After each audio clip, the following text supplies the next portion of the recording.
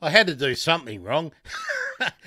Hello, bird nerds and plant nerds and fungi nerds and camera nerds and those with gear acquisition syndrome. It's Friday. I'm Grant. I am a bird nerd. And with me today, one of the members of the Riot Squad. So this is like a first, and I'm really excited to have Glenn Smith with us. G'day, Glenn. G'day, mate. How you doing?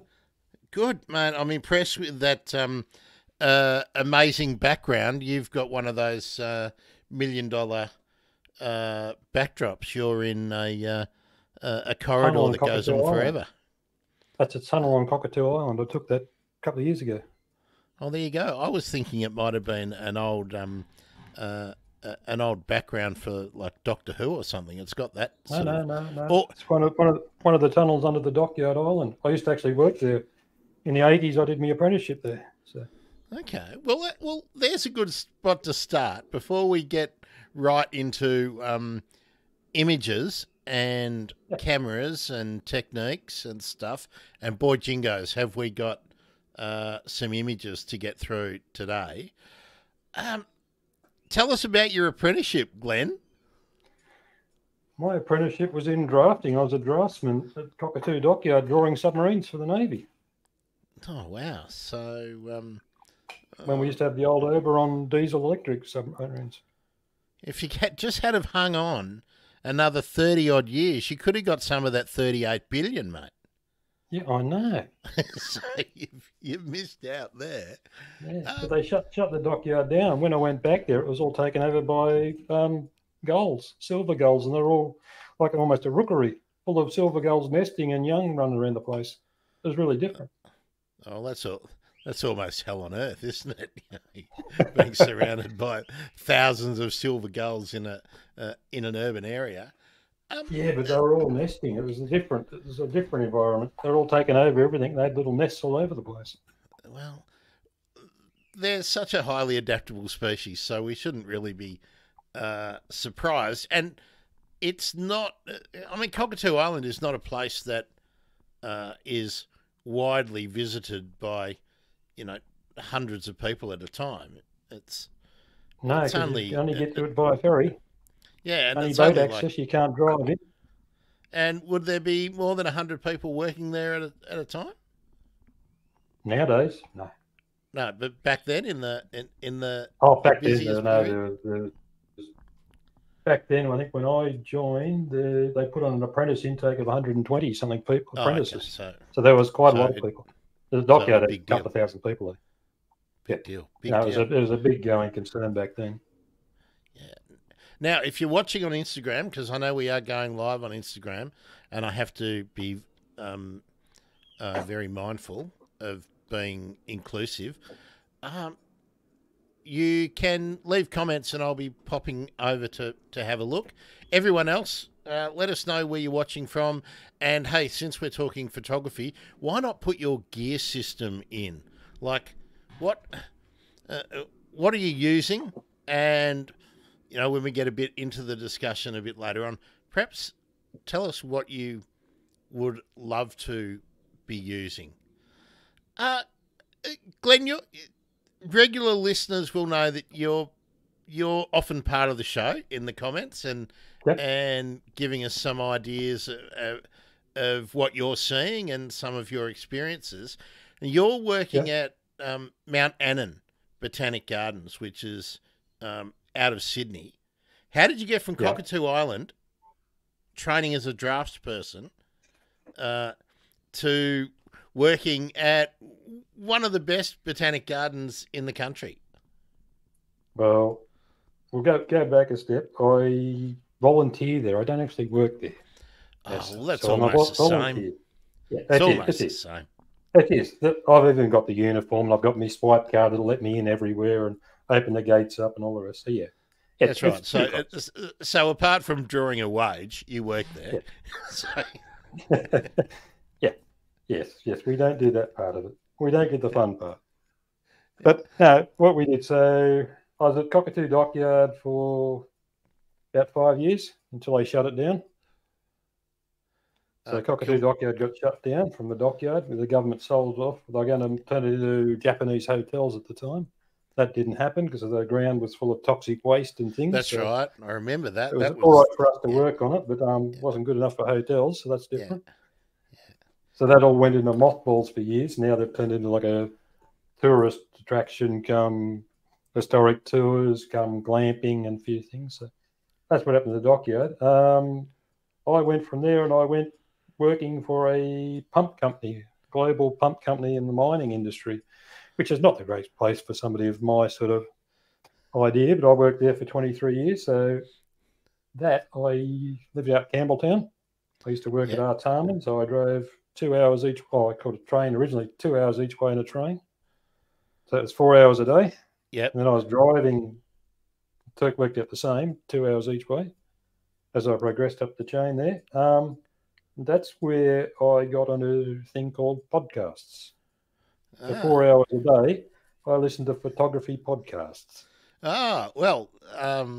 That's where a lot of my skills came from photography podcasts, listening to podcasts saying, do this, try that. So I'd go out and try them on the weekend. So were you doing audio only ones, or were you listening to, like, I'm not sure, Tony and Chelsea Northrop, is their YouTube show a podcast? I don't know. I occasionally watch them on YouTube. I don't watch them that often, but there's a whole stack of podcasts. Some are bird orientated wise, some are nature and wildlife orientated, and some are just general photography podcasts and gear and latest news. There's all different ones, and some are more entertainment than photography, but you got 4 hours a day to kill in traffic, so that's podcast became very useful. Yeah, that's right. And of course, there are some amazingly good podcasts out there. Some that cover birds and photography. So exactly, which should be widely shared. When did the love of photography and the attraction to cameras begin, Glenn? Probably from about age of 10, my father got both me and my brother, we had a camera each, old film camera back then, before there was auto anything. So there's not even a light meter in the camera. You had to have a light meter external to the camera. Yep. So back then it was... Yeah, what was it? Was it like one of those simple box cameras, or what? Like, yours would have been before those Agfa. Remember those Agfa ones that everyone used to get for Christmas or birthdays that were like, they were a sort of a takeoff. Oh, that was very Doctor Who. You've time travelled from Cockatoo Island into your living room. Are you going to show it to us? Yeah. You've still got your first camera. Well done. Oh, okay. I had a Praktica very much like that. So what's that? Is that a... Yeah. I can't see the brand. It's not showing up. Okay. Yeah, I can't. I think it's a Russian one or something like that. Okay, so it was like the... there were Minoltas. Yeah, there were Minoltas that were very similar to that, I remember. So... Yes, okay. There were Minoltas. I progressed from this to a Minolta X700, and that was my go-to camera for years. Okay. Kmart, it actually in Kmart, and Kmart had Minolta, and Minolta decided Kmart wasn't the right brand for Minolta for their known brand, so they offloaded them and they're doing them half price. So I bought $1,000 camera for $500. Oh wow! I had the top of the range Minolta. It would have been a beauty back then. Okay. Naomi, I see your comment. We'll be getting to comment soon. So, a Russian, then into the Minolta. I think that's where it was. Russian or East German. I'm not sure. Yeah, I think East German might be the one. Yeah, I think might be. And then getting into Minolta. Yeah. Have you? Have you had that sort of loyalty to a type of camera like, did the Minolta lead you into anything in particular? No, no, it No. did not. No. So what happened? Sorry, how long were you with the Minolta, and that's sort of the entry level where you're learning the 35 mil. I'm guessing it was a 35 mil lens on. Yep. Yep. Yep. So learning, the happy snaps, the portraits, the street photography that we all go out and do when we're starting. Well, it was more what I did back when I was at the dockyard. So I was an apprentice. You didn't earn a great deal of money as an apprentice, but you earned money. And what you do on your holidays, you get yourself on a bus trip. Oh. They used to have these camping coach trips out back Australia. Yeah. So the first one I did was a 16-day trip, camera, 2 lenses. Yeah. So I had what I thought was a big telephoto lens, a 200, went from 70 to 200, and a wide angle lens. I had 2 lenses and a body. I thought, wacko, off we go. And I came back with about 16 rolls of film or something like that. They often then got them all printed up and all these sexy shots, and which are nowadays, if I look at them, I'd sort of laugh at them and go, really? I thought they were good. But anyway, they were not bad. And in those days, I'm wondering if we tracked a similar path then.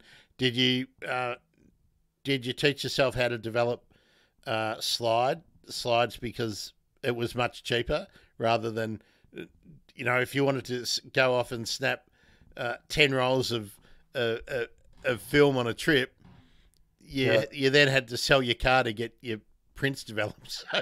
Yeah, that was a couple of weeks of an apprentice wage, and we got them developed. We used to do black and white developing. We used to do black and white in mother's laundry. So mum's laundry used to get converted at night over to a darkroom. So we used to do that for black and white. We didn't really get into colour. Colour was a little bit more fancy, a bit more finicky. So colour we just got developed. So I'd either use ag for slide film and you send it away, and a couple of weeks later you got a box of slides come back. Yeah. Or most times I just got little 6x4 prints, and that was whatever. And they just went into a giant album. That's the way I do it, like that. I used to save up the money to get the Ilford 8x10 box of Ilford 8x10 and get into the school dark room, which was basically a cupboard. During school I never really played with photography. I was too busy getting into me sciences and all engineering and all that. So I did engineering, science, chemistry, physics, and all that sort of stuff. And it was just full on that sort of tech stuff. So photography sort of was pushed sort of aside for a while in school. With the tech background, technical background, and the drafting, were you drawn to that phase? I think we go through early on of photographing buildings, brickwork, architectural features. Did you go through that? No, you didn't go through that. I've always been pretty much nature and environment and wildlife.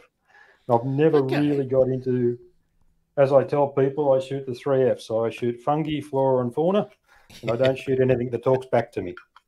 Oh, well,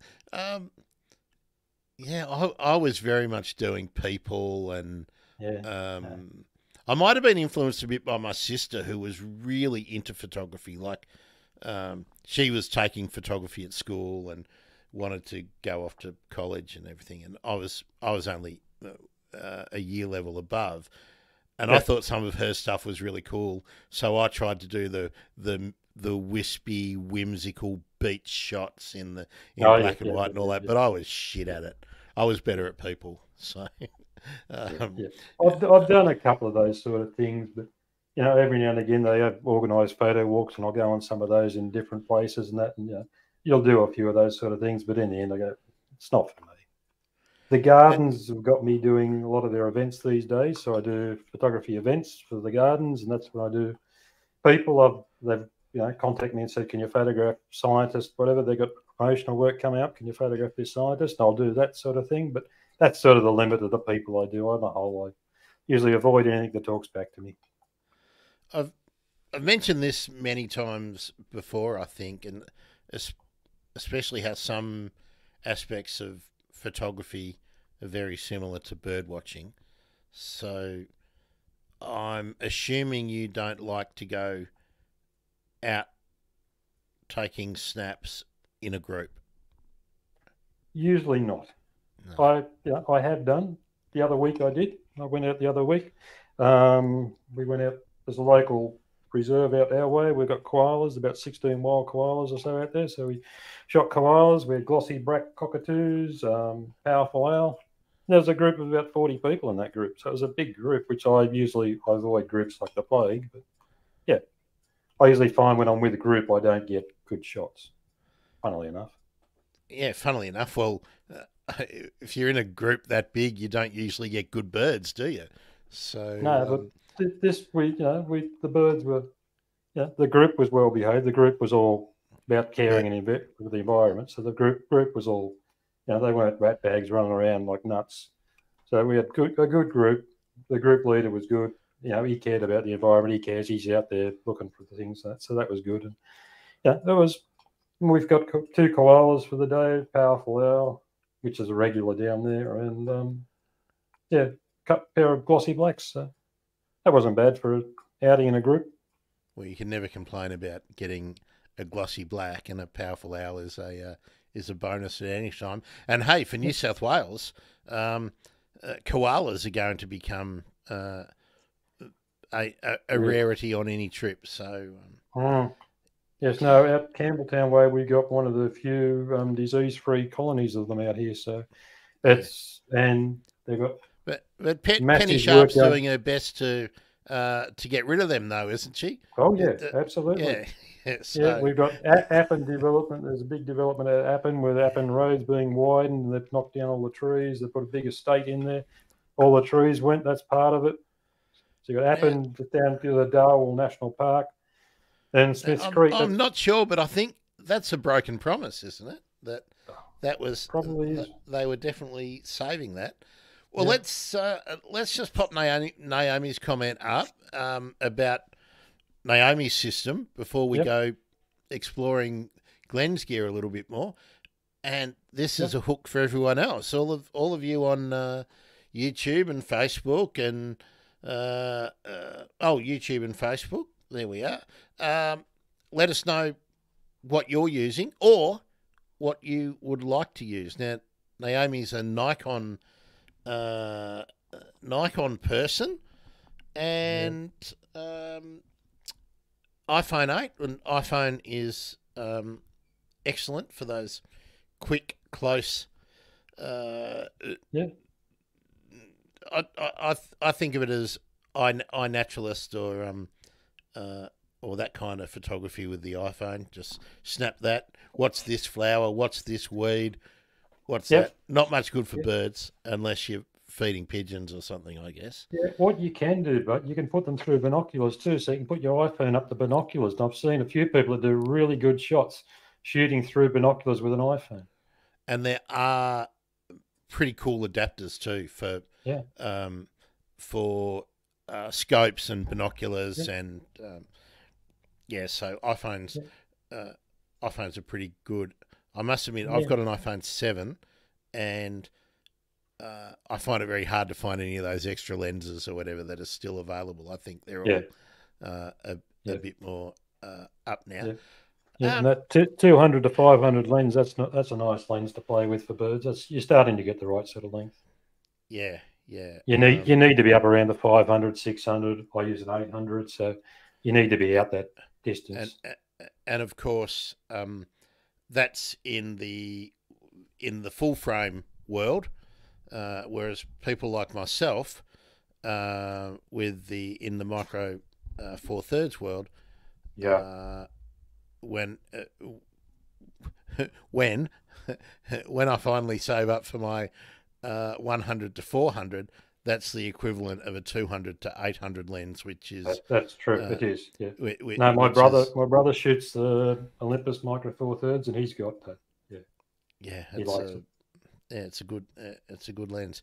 Very pricey when you're getting up to big lenses, but we'll talk about that in a moment. Let's pop up a a visual. Now we're going to do a lot of birds, but Glenn We did are. mention the three Fs. Yep. So let's start with one of the Fs. Yep. Tell us what it is. Have you accurately identified this No. particular body? No. No, I didn't bother identifying fungi in the end because the chief scientist in the garden, and he's now actually acting CEO of the garden because the CEO has just transferred to a new department. So the chief scientist out in the gardens, his PhD is in fungi. And I asked Okay. him one day, I said, what's the best book I can get to identify fungi and how do I go about it? And he says, well, I know he's got a PhD in fungi. He says he can get a fungi, he can do a spore print where they cut the fungi and drop Yep. it on a bit of paper and it drops the Yep. spores. Yep. And from that you can get a print and you get the colour and you can get the shape. He says I can do a spore print. I can look at it. I can do a microscopic analysis of it. I can cut it up and dissect it. And by the time I do all that, I can narrow it down to 3 to 5 type. And I thought, so you can't identify them. I said, if you can't identify them, I'm just going to take pretty pictures then. Yeah, I think with fungi, if you can isolate the group that it belongs in, I reckon that's pretty good. Yeah. So at the moment, I don't really bother with doing that. So the reason fungi, and this is going back to really how I really got into photography seriously, used to be a thing called Google Plus. Google Plus used to be a social media site run by Google. It was awful too, by the way. Yeah, but what they used to have is weekly themes. Oh yes, I did too. And they had a theme called Shoot Shrooms Saturday. Shoot Shrooms Saturday had nothing to do with a pipe or a bong. Absolutely not. So every Saturday, I would go out and take a picture of a mushroom. That was about 10 years ago. And I still do that today. Oh. So today, every Saturday, you'll find me in the gardens. So I'm in the gardens all day, every Saturday. And I'm looking for a mushroom to shoot. And what I'm trying to do is get a better shot than I got previously. All right. Well, there's a good segue into the technique that you applied to this shot. Yep. Now, did you take this with your standard lens? And what's the approach to lighting in this shot? Okay, so this is where, over the years, like I say, I shoot a mushroom every Saturday and I'm trying to get better. And the podcasts that I listen to were always banging on about use off-camera lighting, use flash off the camera. So I started off with one flash with a infrared trigger from the camera. Yep. Then I got, that wasn't working at times because sometimes I was putting the light behind it. And if they don't have line of sight, it doesn't work. So then I got radio flashes. And eventually I got up to the stage I'm using 3 lights. So this has got 3 lights used for this shot. Now, coming back to my background of being very technical and scientific wise, I'm a very technical photographer. So I get into the nitty gritty and technicalities of it all. So I've used 3 lights. Well, hit us with every detail here. Yeah. The blue light is achieved by using a brown light on the left-hand side of the shot. So you've got blue on the right-hand side. Yep. Right. So I've used a brown gel, which is like a brown piece of plastic over the front of the flash on the on the left-hand side. Okay, so your blue light, which is on the right-hand side. It's not blue light; it's a white light. Okay, it's a white light, but it appears blue because you're using a brown filter on the flash, which is on the right-hand side. And then what I've done, I've used white balance to correct for that brown light. Okay, so in color science, the opposite color to brown is blue. Yep. So when your white balance correct to brown, everything else turns blue. So if I've just lit up the mushroom with a brown light, otherwise I'd have to have masses of blue light to light up the whole background. So I light the mushroom with a brown light. White balance correct it back to normal daylight. The background then goes blue. Very so you've nice. got that surreal sort of feel on the side that's not affected by the brown lights. Yep. So that's what gives that effect. So I've got now, sorry, you said there were 3 lights that you used on this shot. So we've got the white brown light. Yeah, well, we got the white flash with the filter that turns it brown on the right. We've got blue, or just a white light which corrects to blue on the right. Correct. And does that mean you've just got a white light in the front? And there's usually one to just sort of either fill in the front or the back. Yep. In this case, it's a bit on the front. Now, the other thing with lighting, if you go back and you imagine a full moon, you see a full moon, you don't see any craters. You just see this horrible white disc. That's right. Which is why I never understand why people like taking pictures of the full moon, because it's just, you might as well take a picture of a dinner plate, really. But if you get the half moon, quarter moons, you can start seeing all the craters. Yep. Well, or even 1 or 2 days before or after. Yep. Exactly. Because you're getting that side light lighting the rims on the crater. So what I do with these, I've got the lights to either side of the mushroom, which then brings out all the shadows and texture on the stalk and the gills. And the gills, yeah. And all that texture, because if I had a pop-up light on the flash, on the camera, you're just going to get directional front light, and it's going to flatten the light, and you're just going to get no texture. So the lighting is always from the sides. And about 80 degrees off camera axis, so a little bit from the front, just so you don't get full shadow. Yep. I adjust the power, so I've got different lighting on the right side and the left side. And sometimes I'll have the light coming from the back and just give a bit of rim light as well. And what you're doing with the lighting, sorry? I was really interested in how, are they all triggered simultaneously with a flash? Yes. And there's a radio trigger mounted on the camera, and that radio trigger fires all 3 flashes together. And they all have the same duration? They've all got the same duration. What they've got different intensity of brightness. Different intensity and different temperatures. Yep. And are they angled off to the left and to the right? Are they angled downwards? Like, look, they're actually laying on the ground. The flashes are laying on the ground. Okay, so and that's how you get the effect off to the blackness towards the top. Yeah. Exactly. Yeah, because what I do, and you'll see that in some of the flower shots later on as well. Yeah, they're all taken in daylight and most often in full sunlight as well. So if I underexpose the shot, basically do I get a black frame, and then I'll bring in the light and I'll sculpt the light, position the lights how I like to get the actual image shape the way I like it. So that's a really good tip, isn't it? Because I think, well, people and thank you. I've seen the comments. We're getting to the people's systems again in a minute, so hold on, everyone. But give us an idea in the chat.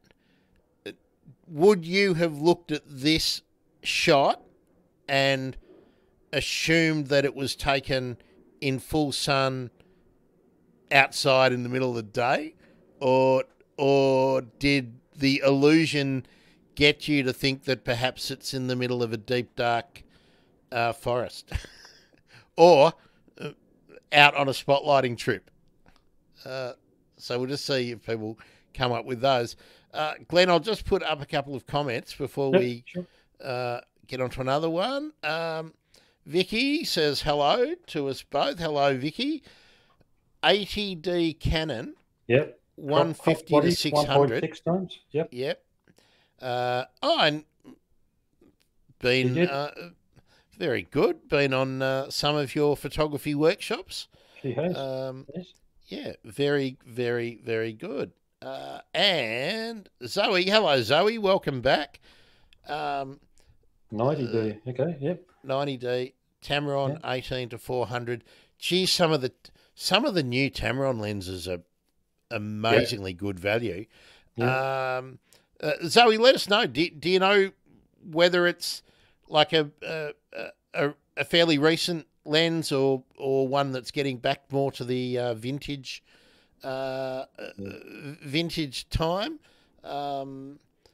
Not as it's not as heavy and as big as some of the 500s. Yeah. No. The 90D, the 80Ds. My first digital camera was a 350D. Then I went to the 60D. Because when I got to the Canon 60Ds, when I started getting a bit serious with my photography, and that's when I attended workshops in the gardens, and that's when I took off with my photography.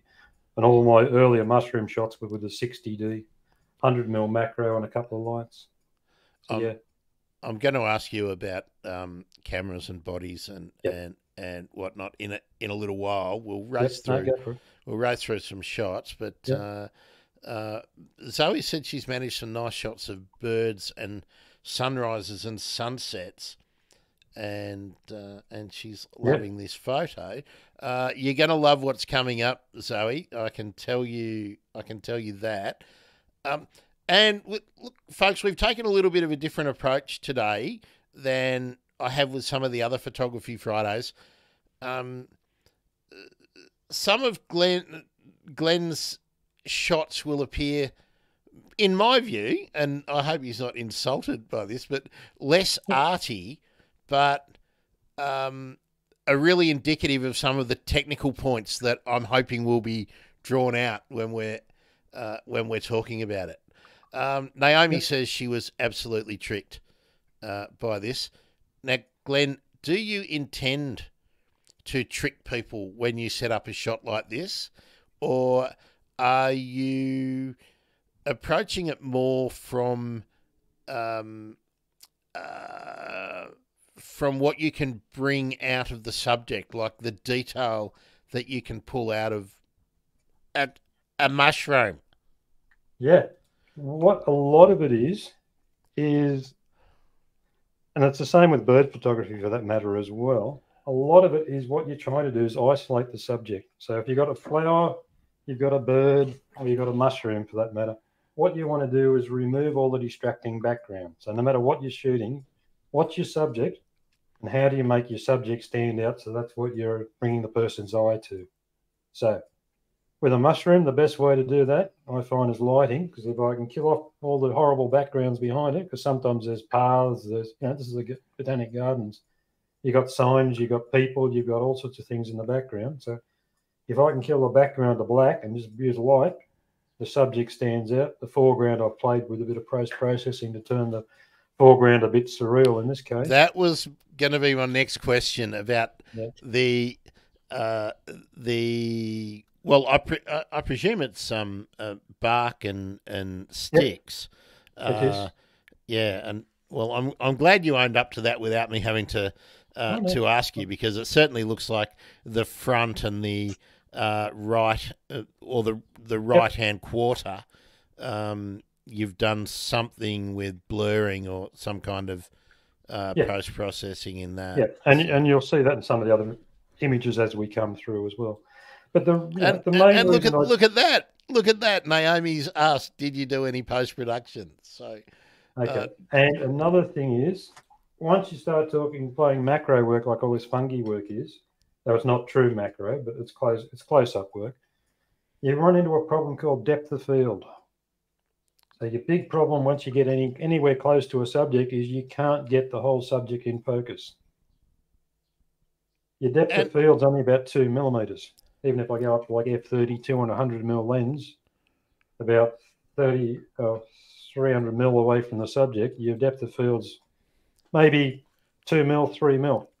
So to do that, you've got to use a process called focus stacking. So you take a series of images, and then you've got to use post-processing to then merge them all together as well. So they've all been focus stacked, and they've all then had a bit of a play with general playing, usually in Lightroom, and then I'll bring them into a program called Topaz and create the artistic effect. So, and are you using various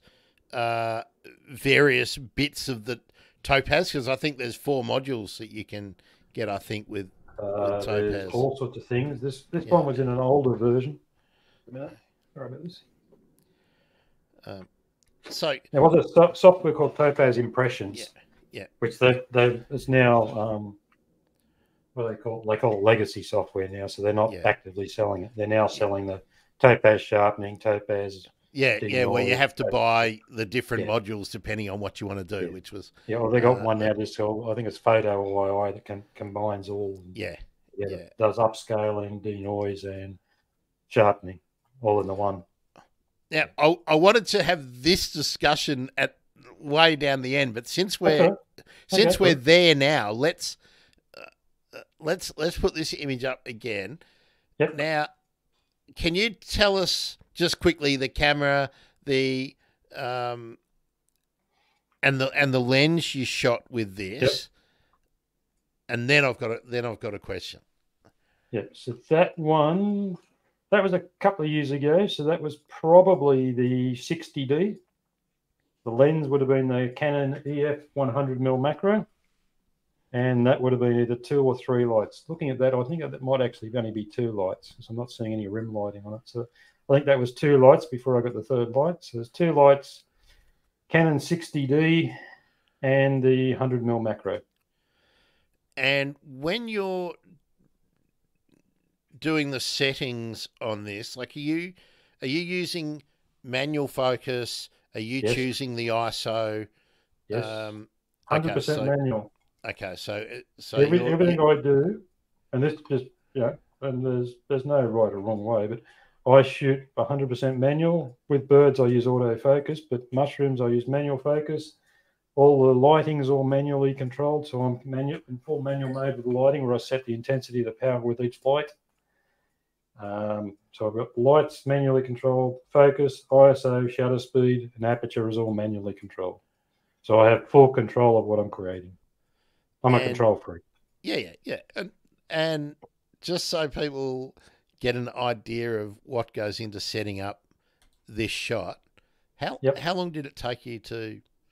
Well, apart from choosing the subject, because that's a whole different part of the argument, but once you've decided to capture this fungi usually on stalk, something like this, I might do 3 different setups. So I'll take a shot, I'll put the lights where I think, and I'll take a series of shots, focus stack it. So I'll take maybe 20 shots with the different focuses going through it.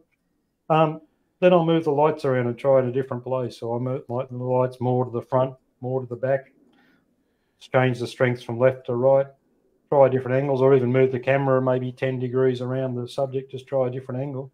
So I might do about 3 different setups, but I can basically walk up to a mushroom these days and I can take a shot in probably about 10 minutes. I'll have the whole series of shots done and dusted. But they can take me half an hour as well. Yeah. Post-processing wise, I can do that probably in about maybe 10, 15 minutes. So the whole thing will be done in 10, 15 minutes post-processing. So I'm not spending hours and hours on the subject. Have you got to the stage with your post-production system that you have a template for fungi and a template for flowers and a template for birds, or No. do you pretty much know what your settings are and you just dial them straight in? Exposure wise, I don't have to do a great deal. Sometimes I've got to bring out some of the shadows details. Sometimes I've got to drop some of the highlights or darken some of the background. These days you can actually mask in the subject. So you can have the subject masked or the background masked, and I can just darken down the background. Because when you look at an image, you usually get your eye gets drawn to the brightest part of the image or the sharpest part of the image. So if you've got something bright in the background, your eye is going to be drawn straight to that. So whatever's sharpest and whatever's brightest is where your eye goes. So you start playing with trying to draw where you want the person's viewing eye to go. Definitely. Okay, let's have a look at a bird, and I'm dipping down the list a bit because of some of the things you just said. Yep. Let's have a look at this. So you talked about the brightest spot is where your eye gets drawn. Yes. And so that was very fortuitous that you said that. And with that in mind, everyone in the audience, you may have heard about the rule of thirds when people are talking about composition, but Glenn's just talked about that principle that the brightest part of the photo is where your eye gets drawn. Now, I want to know from you, Glenn, with this one. Yep. It's roughly working on the rule of thirds. I would say that's not quite right. Yep. But the fortuitous placement of the male satin bowerbird directly below the brightest spot sort of lines up with the bright spot on the left-hand side of the bower.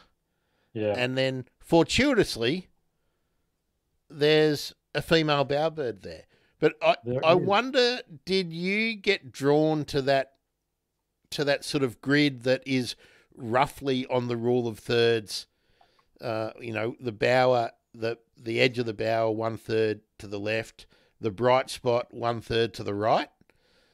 Was this just a fluke? It's very much that way.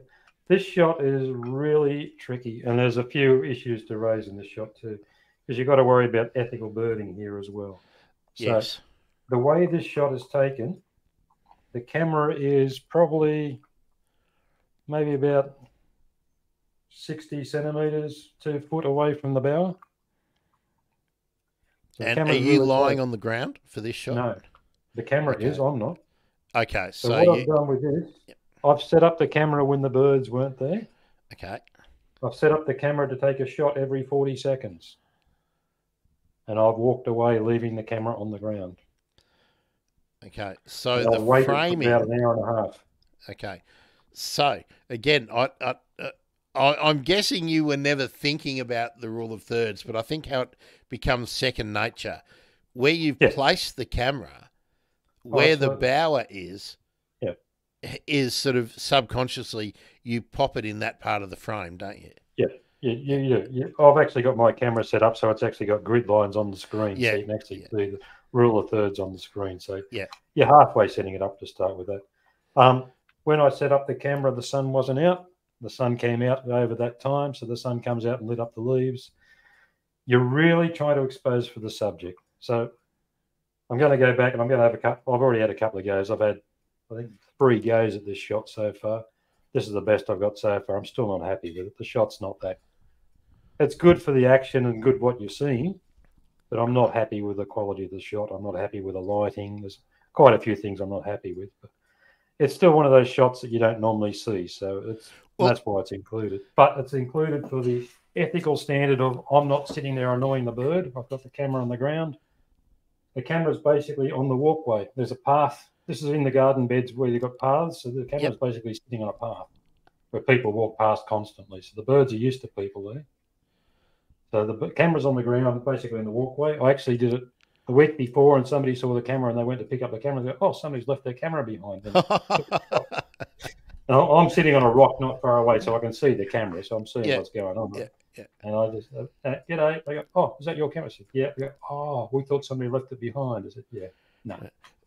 That's where you want one of those Bluetooth speakers where you can sit it next to the camera, and if someone's coming towards you, you can, in your microphone, walk away now. Walk away now. I really like this shot because of a couple of things you mentioned. One is that it's a really interesting opportunity to get a bower, an active bower, with the decorations, and it shows quite clearly the preference for blue with the satin bowerbirds. But with yellow as well. They use blue and yellow, so they actually do it like Ukraine colours. Okay.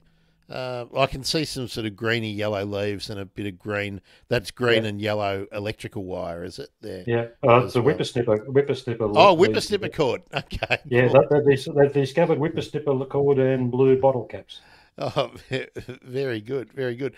But you've got to be careful with that too, because there was one there and he was there for a couple of days before they caught him, but he got one of those blue bottle tops And they got those blue plastic rings underneath them. Oh yeah, and what caught And around his neck or around his it foot? was caught around in his bill. It was in his Oh bill and around yeah, his back of his head. So they oh had to yeah, actually catch him and get it off. So if you ever get those things, make sure you break them or cut them and yeah. put them in the bin. But Or like, make sure you put them in the bin for sure. yeah, The other thing about this shot, which I really like, Glenn, and why it's so unusual. I mean, you were critical of some of the technical aspects of it, yeah, but I was racking my brains to think of any other shot that I have seen of satin bowerbirds with the male and the female at the bower, where you can actually see the performance ground. yeah, exactly. I don't think I've seen one, and if anyone else has, I've seen video, but I haven't seen like Still shot. a still shot like this published anywhere with the female in the bower, the male displaying the display ground and the complete bower, and getting an idea of how the bowers are situated. Often shots of bowers are taken from people standing up, Exactly.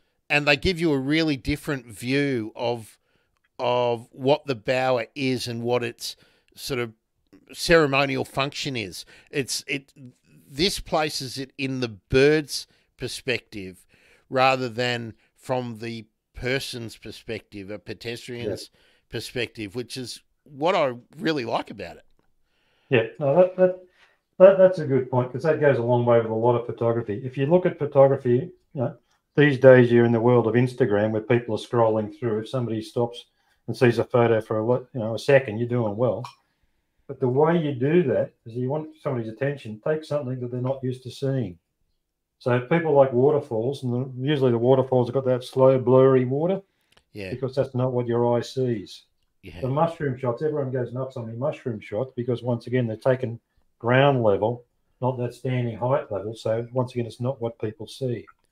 So in this case, once again, it's not the view you normally see. Nobody lays on the ground to see birds. So as a result, once you've changed your angle, you've got a view that people don't see. So all of a sudden it attracts people's interest, and the brain says, there's something different here. What's going on? So going back to composition and things, if you can change your composition or your angle to something that's not standing height, which is where everybody looks at things, all of a sudden you've got a shot that's something's different. Same when they do paper daisies, when they have the big paper daisy display in the gardens. Yeah. They usually get the camera underneath and shoot up from on the ground, shooting up through the flowers, and get the blue sky and clouds with the daisies from underneath. And all of a sudden it's a totally different view of what you see. And all of a sudden people go, oh, wow, it's a different perspective. Yeah, I'm just looking. I just realised that one of the shots that I really wanted to show people, I don't think I've uploaded yet, so I might have to. We might have to have an intermission in a little while. Yeah, but we'll get into that. We've got plenty of shots. Oh yeah, we don't have to cover them all, but there's plenty there.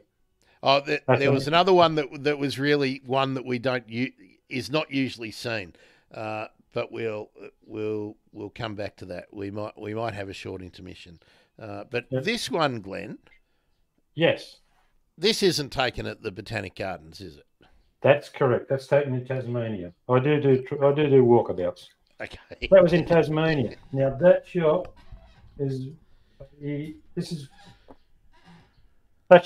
you'd normally throw it away. It's a rubbish shot. The shot's crap. Except that it works. Yes. What I've done, I've used that artifact, turned it into a sort of old master style painting, turned it into like a painting effect. Yeah. And as a result, the slightly out of focus shot, you don't notice it now because the whole thing's become like an artwork as opposed to a photo. Yeah, and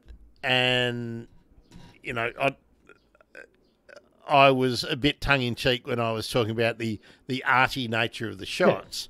Yeah.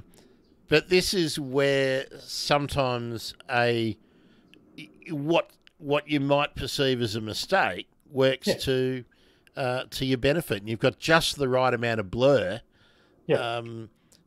And some people go, "Oh, I should have had the shutter set faster." Well, Exactly. no, fantastic. Yeah. And So that's why I don't throw it. I've got a hard drive of over 400,000 images now. only Probably one. Oh, yeah, it's a big hard drive. Oh. It's a 36 terabyte hard drive. So now, But yeah, so that's why I don't throw out my images, because during the night I play with images, and then I'll dig out old images that normally be crap, and you just play with them and see what you can do with them, and sometimes you come up with that works. That looks all right.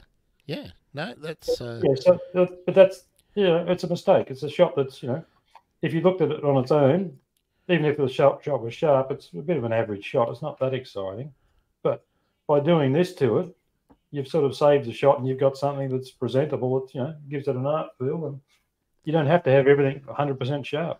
That's right. And there's probably commercial publishers who would pay an arm and a leg for that. If you had an alter ego as a commercial artist, someone would go, "Oh wow, amazing."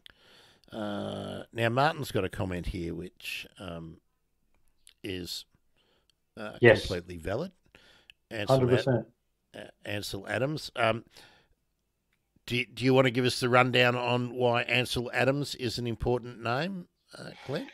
Ansel Adams was one of the F64 club group, which were the landscape photographers over in the mid-US, and he was probably one of the first ones to do post-processing, but he did it in the darkroom. But people say, "Oh, Ansel Adams didn't do this. He was a purist, this, that, and the other." But he used to spend hours and hours in the darkroom editing his photos by that's right, what they call dodging and burning, by putting bits of cardboard over things and allowing more light and less light in certain areas of the photo, overexposing it. And he did a whole stack of processing work on his photos, and a whole stack of stuff. But he was doing all this he was one of the first ones to go out and photo Yosemite National Park and all these sort of things, but he did it in a way that people weren't used to seeing, because he was changing his angle. He used to drive around in a big van used to climb up on the roof of the van and shoot up from up high, and big tripods and things mounted on the roof of his van, and he'd travel all over the States just doing all this landscape work. There's a whole group of them in this F64 club, they called it. Yeah. Because F64 was a big aperture, so you got a lot of depth of field.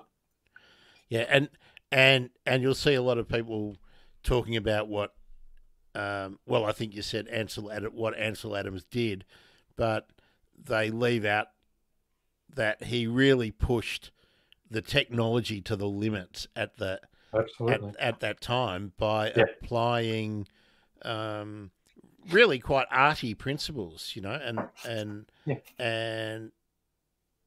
art techniques that are more arty than he was very definitely non-standard in his approach to the subject, but also to the whole process. So people used to go out, they'd see his photos, and they'd all want to travel out there, and they'd go out, they go, "But that doesn't look like his photo." That's because he did all his artwork, and he did all his processing, and he processed the image and got it there. But he also went there for days and days and weeks on end until he got the right light and the right cloud and everything else. If you go out there on a bright sunny day, you're going to get crap. And would put himself at risk by, climbing near dead trees and stuff, and getting right to places that like you were saying, some of the landscape photography where he would position himself right on the edge of a crumbling gorge, where no one else would go. 100%. Anyway, we don't have any Ansel Adams shots to talk about, so perhaps we might put that away. Let's see. Well, speaking of sort of landscapey kind of shots, even though the birds are the subject here, movement,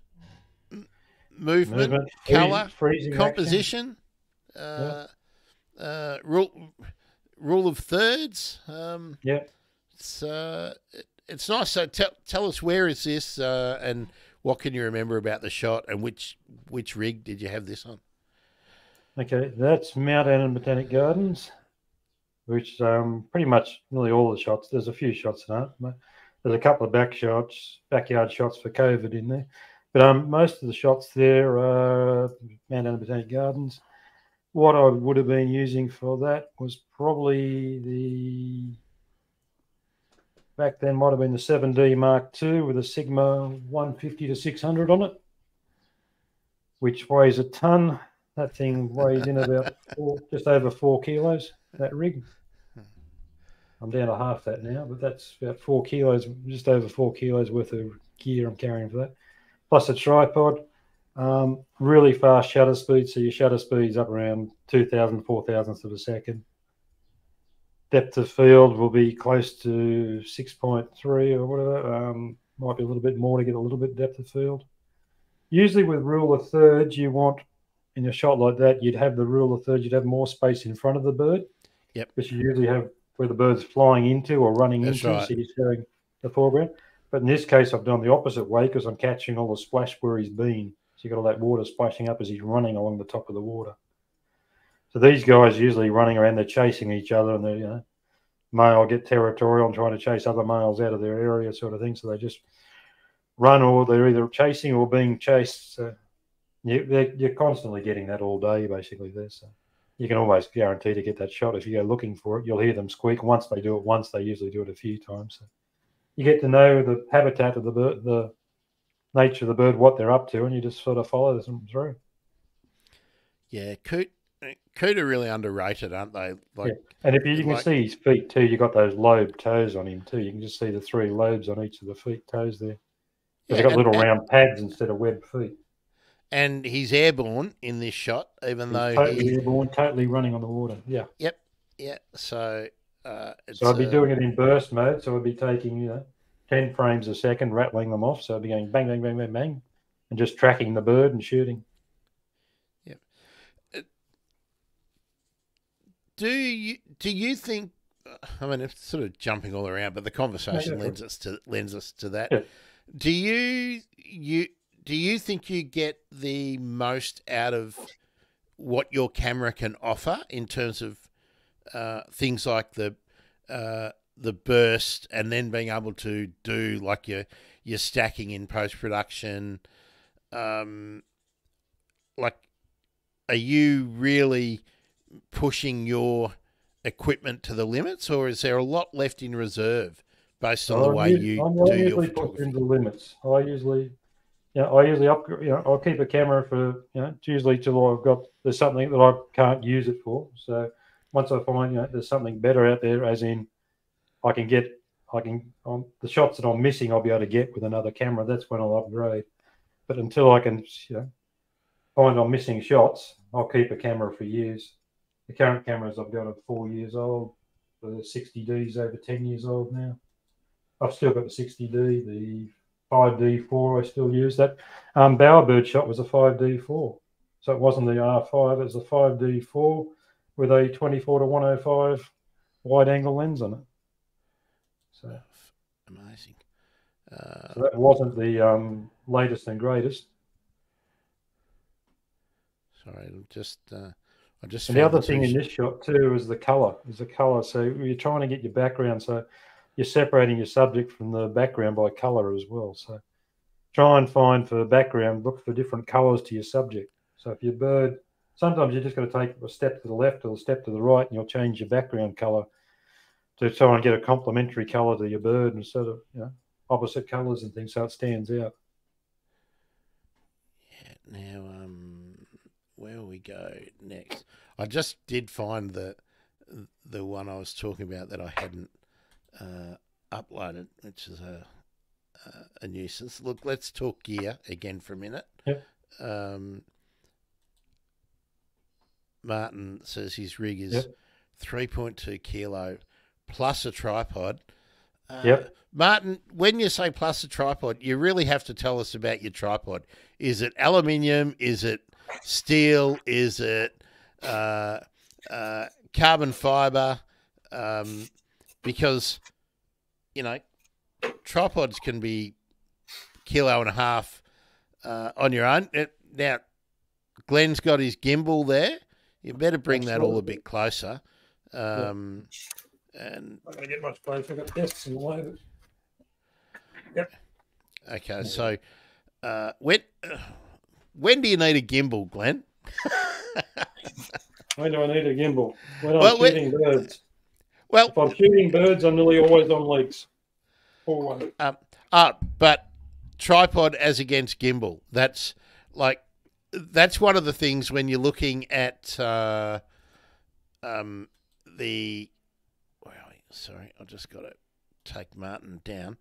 Yep. When you're looking at YouTube videos and stuff about photography, and there's a lot of talk about gear, and there seems to be people who are trying to push a gimbal, and there's generally someone with use my coupon code or talking about how great a gimbal is, but so many people say it's one of the last things that you should add to your kit.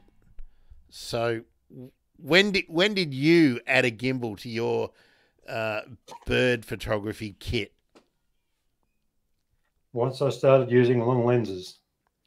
Okay, so it was a matter of the balance and fatigue, right?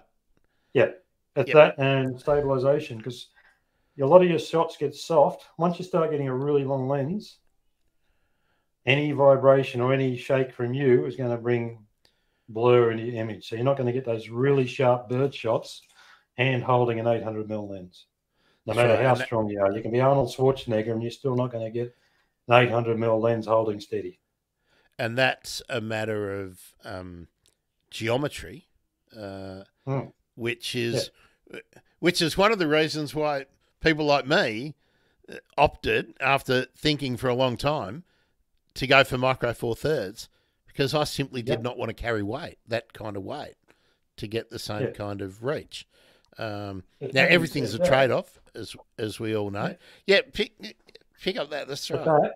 Yep. That's my current preferred setup. And tell everyone what it is. Full frame R5, 800mm lens. Yep. Weight, 2 kilos. 2 kilos. Yeah, that's good. Now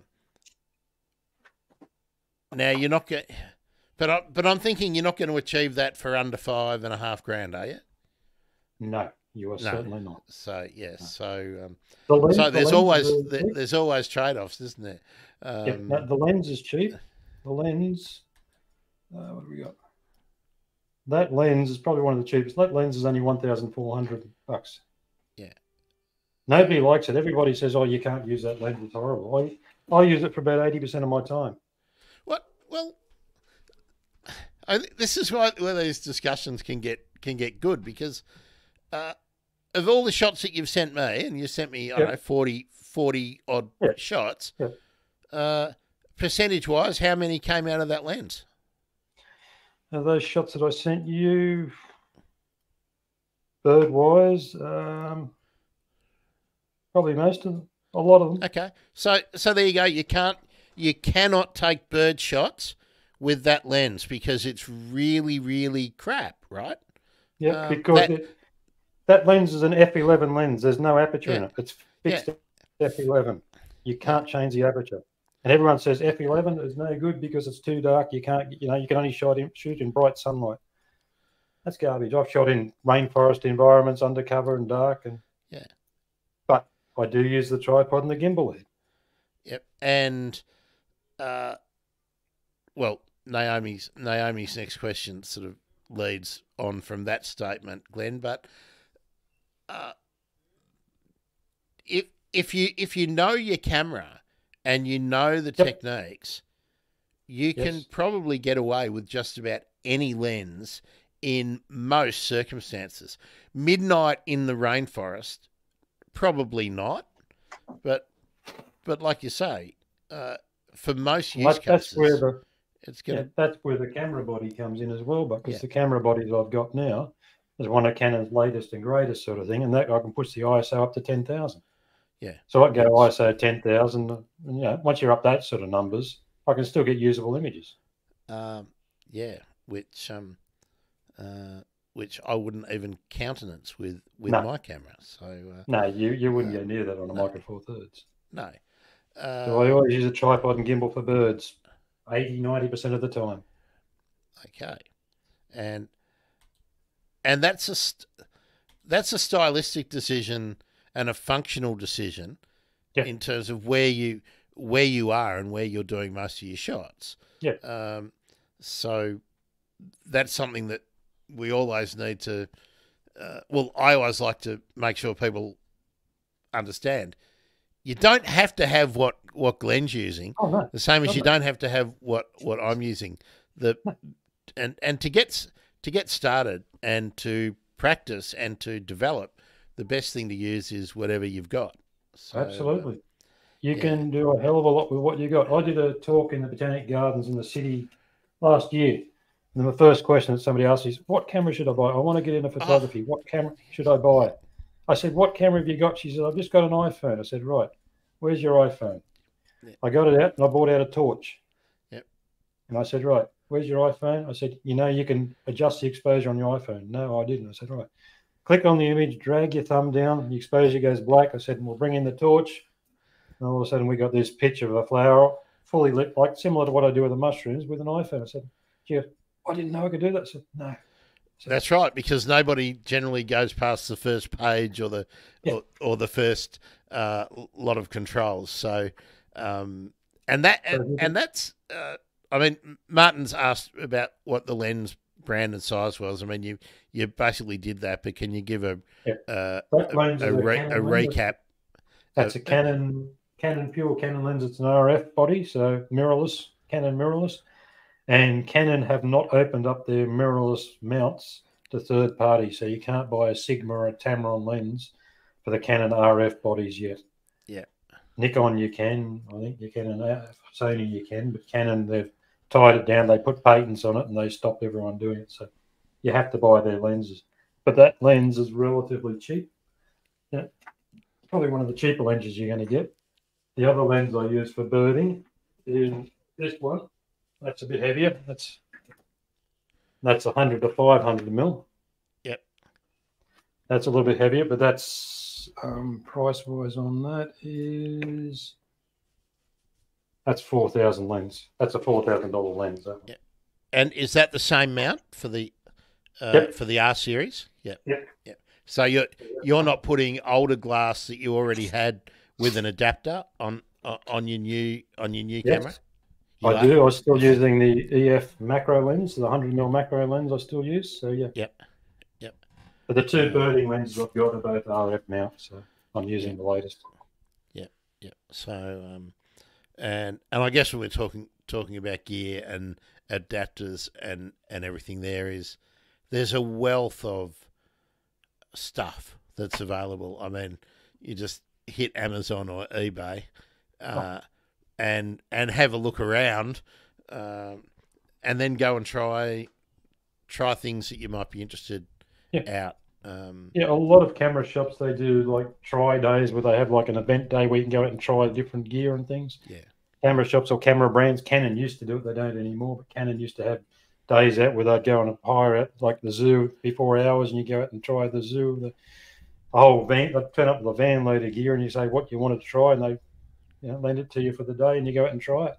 Yeah. Well, looking into the future, we are hoping that we'll be able to do some Photography Friday days like that, probably on Saturdays or Sundays, funnily enough, where we will get the support of some manufacturers and some folk who are experts in the ecosystem, in the brand, and let people get hands on and get an idea of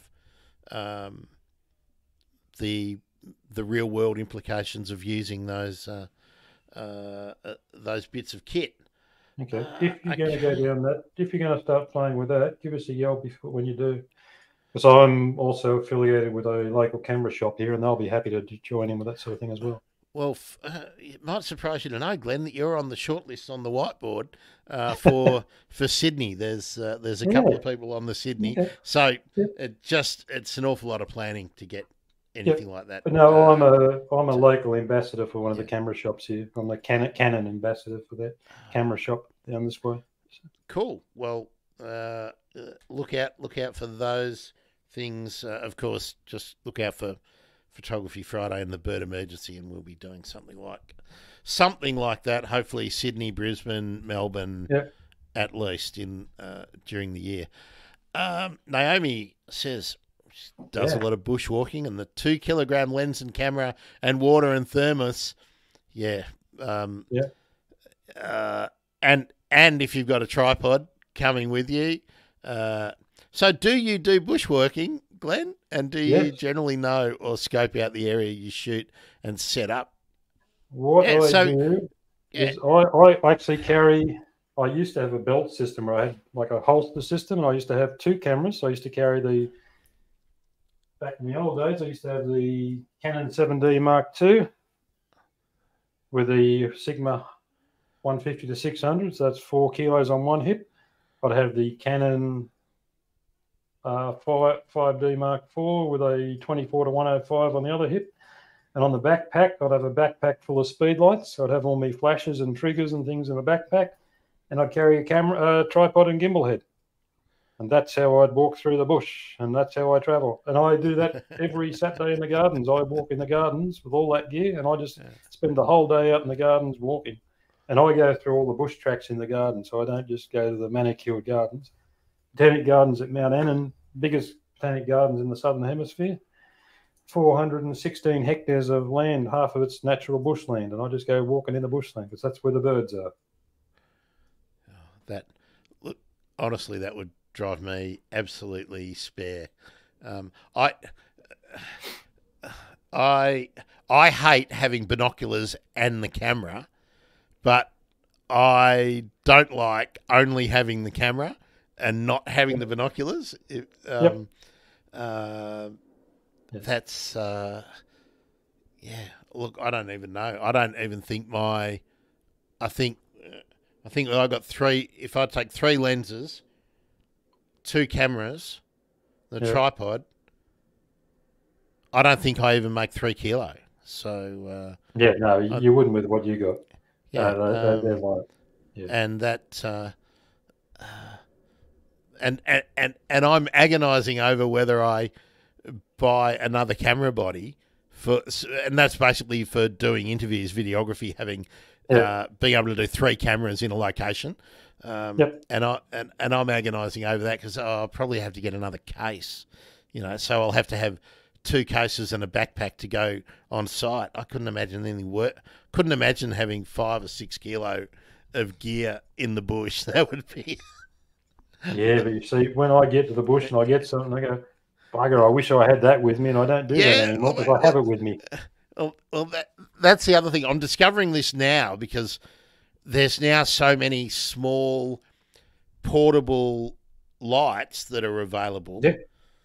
And I know that once I break my rule of 1 in, 1 out, I know that the minute I break it, I'll end up with 3 or 4 and then another case. And it's just. But the other thing you got to worry about too, because I do some travel around, so you got to worry about what you can carry on a plane. Yeah, and that's where. No, and I don't check in my camera gear. I always put that on the carry-on. Well, that's. When I start. Yeah. I won't check in. Let's try again. I won't check in camera bodies and lenses. I will check in flashes and tripods. They'll go in the bag in the hold, but the lenses and the camera bodies, they stay with me. So I've got to make sure, and a laptop. So I've got to make sure my bags are within the limits. But I've got $100 rule. If it's under $100, if it can be replaced, that's fair enough. For under $100, it gets checked in. And anything else, I've got a hardcover flight case, and a backpack, and a lighter flight case, but I can put the hard flight case and the lighter one, which can only have lenses and small micro 4/3 body. I can put the 2 of them in the overhead space in the plane, so that works out out nicely. But you got to worry about getting stuff not only knocked off but damaged Yeah, nowadays. damage. There's nothing worse than travelling, screwing dollars, paying a fortune for a trip you're about to do and get there and find your gears in bits. Because Yep. half the time, by the time you're out in the middle of nowhere, you can't buy new gear out there. Or the other thing, which is more likely, I think, is that you've arrived in Tangier and your gear is in Atlanta. Yeah. That's, I think that's Yeah. far more likely nowadays than your gear's going to get lost or stolen or broken. Now we didn't put this up, did we? Martin says, Yeah, I was "What's your going to get thoughts to that on one. using I a saw that. teleconverter on a Nikon 200 to 500 Yeah. at f8?" Okay. You've asked what are my thoughts, so this is purely my thoughts. And don't take it the wrong way. I'm not a fan of teleconverters for a couple of reasons. On a whole, usually your images get a little bit softer with a teleconverter, so they're not quite as sharp, but you're also losing a stop of light. So you got a 1.5 or a 2 times teleconverter. 2 times you're going to lose 2 stops of light. 1.5 you lose 1.5. You lose 1 stop of light. So your f8 then becomes, you'll start losing, or that only able to shoot at f8. Yeah, so you're losing that. Yeah, it's one of the trouble with bird photography. No matter how big a lens you've got, you've never got a long enough lens. That's right. You've never got enough reach. So you just don't. I'm shooting the 800, and I can put the body into a crop mode, and it makes it longer again in theory. But reality is, it doesn't do a great deal. But no matter how long your lens you get, you're not going to be long enough. Birds are tiny in the scope of things, and you really can't get close to them at times. And having said that, one of the shots that I had there was taken with a 24 to 105, one of my first shots. But yeah, you can shoot close if you get the birds used to you. Which, going back to the initial conversation, fungi. What I do is I'll walk into an area and I'll take pictures of mushrooms, and while I'm taking pictures of mushrooms, all the birds get used to me. All the birds come in because you've been there and you've been quiet. Exactly. I'm quiet, and I'm sitting on the ground. I'm not standing up overbearing. So I'm sitting on the court ground, mucking around for half an hour. The birds are used to me, and all of a sudden I'm getting half these bird shots. So some of the bird shots that I've sent you, there's a fungi shot lined up with it. That's the fungi shot I took. That's the bird shot I got at the same time. So that's one of the reasons why I wanted to do Photography Friday based on bird stuff, because birdcraft and bird photography go hand in hand. And if you can get one right, you're going to get better. You're going to have a better photography experience if you actually do better bird watching. And by better bird watching, I mean not traipsing around and being in a hurry to get everywhere. And like, perfect technique for you, Glenn, sitting down, spend half an hour messing around with a moral mushroom. Yep. And then all of a sudden, the birds are calling and they're close. Yep. You're not having to go out and find them. Especially if you're near water. Now, mushrooms usually are in a wet environment, so the chances are there's water about. The birds are going to come down for a drink throughout the day. So if you're near water, so the things you look for birds, they're going to want shelter, they're going to want water, and they're going to want food. So if you've got flowering plants, birds are going to come, the honey-eating type birds are going to come for the nectar of the plants. You've got seed plants, they're going to come for the seeds. So if you find the plants, you know what's in season, the birds are going to come to that.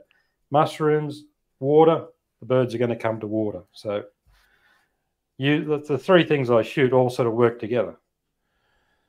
All right. Now, people are going to... I can hear people screaming, where are the photos? Talk about birds. So let's let's do a bunch of parrots and talk about these shots. Truly one of the best birds that there is. The scaly-breasted lorikeet. Yep. Now, is that a Grevillea superb that it's feeding on? One of the only ones I haven't got the name of the plant with handy. I've got the name of all the other plants. I'm Not thinking sure. I'm thinking it's a superb, not a Robin Gordon, just simply because of the Yeah. more yellowy um, flower. But I would be happy because depending on the on what you've done in post production, that could be a Robin Overall on that Gordon one. too. Yeah. That one's hardly had any post production on that. Okay. Didn't need any. So So not a great deal on that. so I'm probably right in saying it's either a Grevillea Robin Gordon or a Grevillea Superb. Yeah. Yeah. Yeah. I can actually have a look. That's going back to something else we'll cover. But this one's taken actually in the car park in the gardens. That's one of the few areas that the scaly breasted lorikeets come, and I've only got very few photos of them, but I've only got that the other day, that one. That's when I was just walking back to the car, and all of a sudden I heard the lorikeets call. There's rainbow lorikeets about. There's a few musk lorikeets, and then there's two of these about as well. So he's only standing about 2 meters away from me, and he didn't care. And is he or she? Because I don't think we can sex the scalies. Knee height, hip height. Almost shoulder height. Oh, okay. So, well, then it's a bigger Grevillea. So probably a Robin Gordon that hasn't been really well pruned, I would think. Yeah. No, the plant it would have been over my head. I'm 6 foot, so it was over my head in places. So. Okay.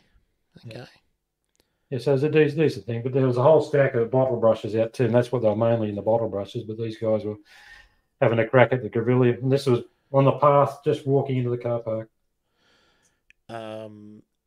What lens did you have on? I think you were mentioning, but I wasn't listening. Would have been the 800 mil. 800 mil. Okay. Yep. Naomi, so I would have actually had to stand back. Well, that's one of the other things about having big lenses is sometimes you're too close. Yeah, that's it. So Naomi said, I know you've been at Mount Annan when there's a crazy race to photograph a particular bird. Yeah, there is. So this is ethics.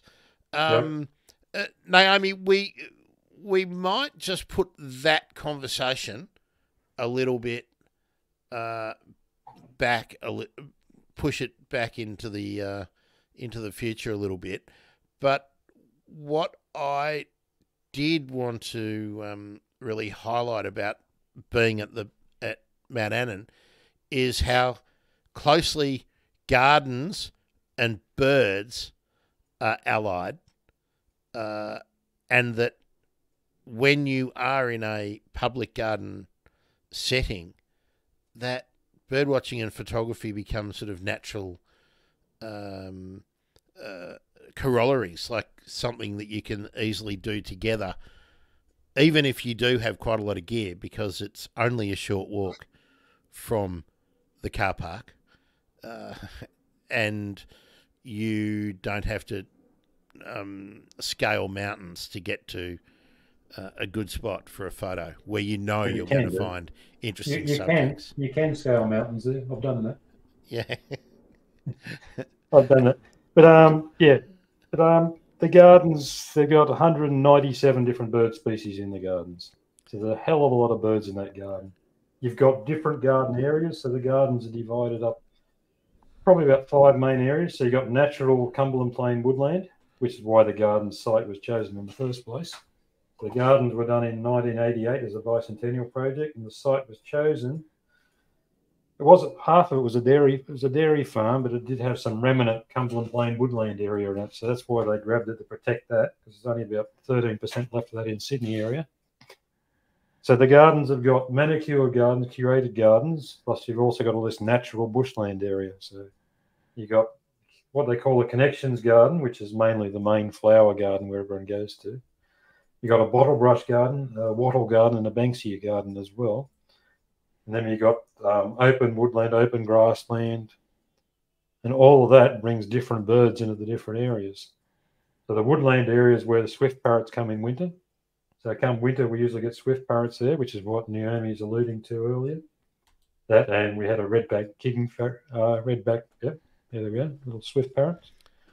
So we had that. And once the swift parrots get there, I usually see them before anyone else, and I usually don't say a word because I know what comes after that. Because as soon as that word gets out and somebody puts it up on eBird, you get 60,000 people all trampling through the Cumberland Glade woodland, squashing it down, trying to get their picture of the bird.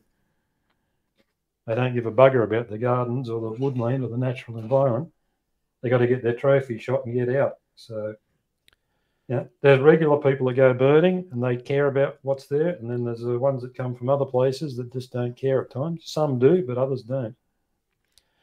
Yeah, when we had the redback kingfisher in, there was people coming in with speakers, and one guy came in with a 12-inch bloody dinner plate size bloody speaker running around the place. You got to be kidding, guys. Yeah.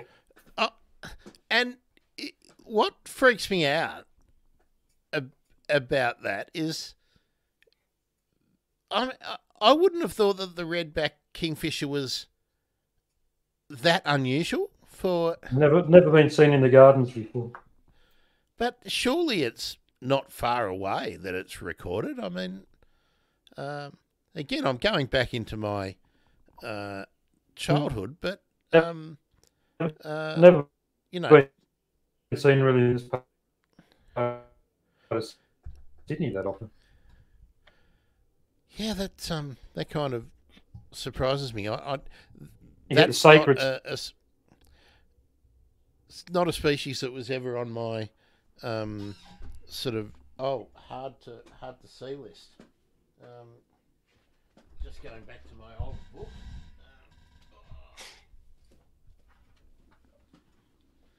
I'm pretty sure I saw one. I mean, I know you're not really close to Bathurst, but it's not far away. Yeah, Bathurst, yes. Yeah, they're usually on the other side of the range. They're not on this side of the mountains. So what is it? Half-hour drive? Bathurst? No. No, Bathurst on the other side of the Blue Mountains. So Mount Annan's on Sydney side. You got to go over Katoomba, over the mountains. But how long is it going to take you to get to Bathurst? A couple of hours, about 2 hours. Okay, so 2.5 hours. No. But yeah, no, out the other side of the range you get them. You didn't usually get them on this side, but there's a couple of, all of a sudden there was a few of them around Sydney area, but they were coming from everywhere. He was only in the gardens for 6 days, but that 6 days there was all sorts of nutters going on. There's one in the afternoon, late afternoon. He was up on the telegraph pole wires and he's hunting and he's doing his afternoon late forage. There's people setting up Bluetooth speakers there. The bird's 6-8 foot away from him and they're still putting speakers. He's not going to get any closer to you. What do you need to attract him for? Take a bloody... You do it in the first place, but... Take a ride down the bloody Hume Highway. Yeah. You see him on... Yeah. Ethics is a really interesting one, isn't it? Where people will talk about the ethics of the birds, looking after the birds. But you've got to be ethical about just where you are. Absolutely. And the whole tread lightly and you know, one of the big things in the gardens, people say, yeah, but I'm not squashing the plants. One of the big things the gardens worry about is the pathogens you're bringing in on your shoes. So you don't know where you've been, because all birders, they go out everywhere. That's right. And one of my uncles once told me, and this was when Phytophthora was not widely understood to be a threat to the eucalypts, that you should have a pair of shoes, which is your bushwalking / bird watching shoes, and they stay outside, and you put them either in a like a bucket or a tray or a bag at your door, and that's what you take when you go places. You don't traipse it all around the city, so that you don't take the pathogens from the parklands and everything that you're walking in and the dog poop and all that stuff back out to the next location you go to. And we now understand even better, you should be, if you're going into somewhere that is an area that might be susceptible to pathogens or you might traipse pathogens out, you should have some bleach in your car and a little bucket or tray, Yep. a little storage tub, Yep. and Yep. you put No in. bleach. Yep. That's right, and you just rinse the bottom of your shoes when you're coming in and out, getting in and out. Yep. So that's it. Yep. No, Vicky, the shoes I wear in the gardens, I only wear in the gardens. I got one pair of shoes for the gardens and not anywhere else. Yep. The redback in Mudgee. Yeah. But Martin put up a comment saying there was a lot of rare bird alerts. He's right. Yeah, there was rare bird alerts went out everywhere when this thing was in the gardens. I think one of the things that I've discovered when I've been doing the deep dive with Ricky Coughlin is a lot of times rare bird alerts are for birds that aren't very rare and really shouldn't have been an alert, and for the region that they've been seen in. It just might be that there are not many records on eBird. That's what makes it rare, not that it's rare. Recently there's been, was it Region Honey? There's out Penrith way. I didn't go chasing those. There's been painted snipe around the place. Once again, it's not my area. It's not. Every man and their dog goes out there. It becomes a circus act for it. I've seen what it does in my area. I don't want to participate, so I don't go chasing. You're not a twitcher, Glenn. I'm not. I'm a photographer. That's right. I'm a photographer that likes birds. That's right. I've got a list of birds for the gardens, and I'm working my way through that, but I'm not into the other stuff. Well, since you brought that up, while we're looking at your shot of red rump parrots, 197 birds species recorded in the gardens. How many have you managed to capture? I've got shots of 169 of them. We're getting close. Close. So, going back to why you started the podcast and things, I still don't have a sparrow in the gardens. Oh, that's interesting. And well done for remembering too. Well done for remembering. But they used to have a restaurant in the gardens, and they've just reopened it again. The restaurant shut for a while. When the restaurant was there were sparrows there. I was just going to say, if they've just reopened it, you're about to get rock doves, house sparrows, and silver gulls as breeding residents in the garden.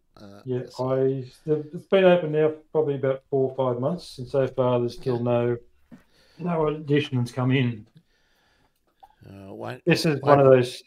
We're going back to this shot then. So this is more like an action shot. So traditionally, or not traditionally, but a lot of people just get the bird on a stick shot. So the background shot where you got the parrot just sitting on a branch. That's all nice to start with, but then you want something a bit more. So you want something action happening. So in this case, you got the female coming down. She wants to drink. The male's already on the perch where she wants to get. So she's there having a screech at him, trying to chase him off the branch so she can come in and get a drink. Tails dragging in the water.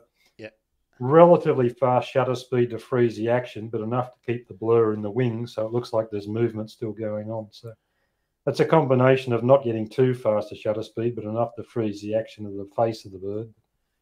Face and feet are frozen, but the wings are still got that motion blur to say there's something going on.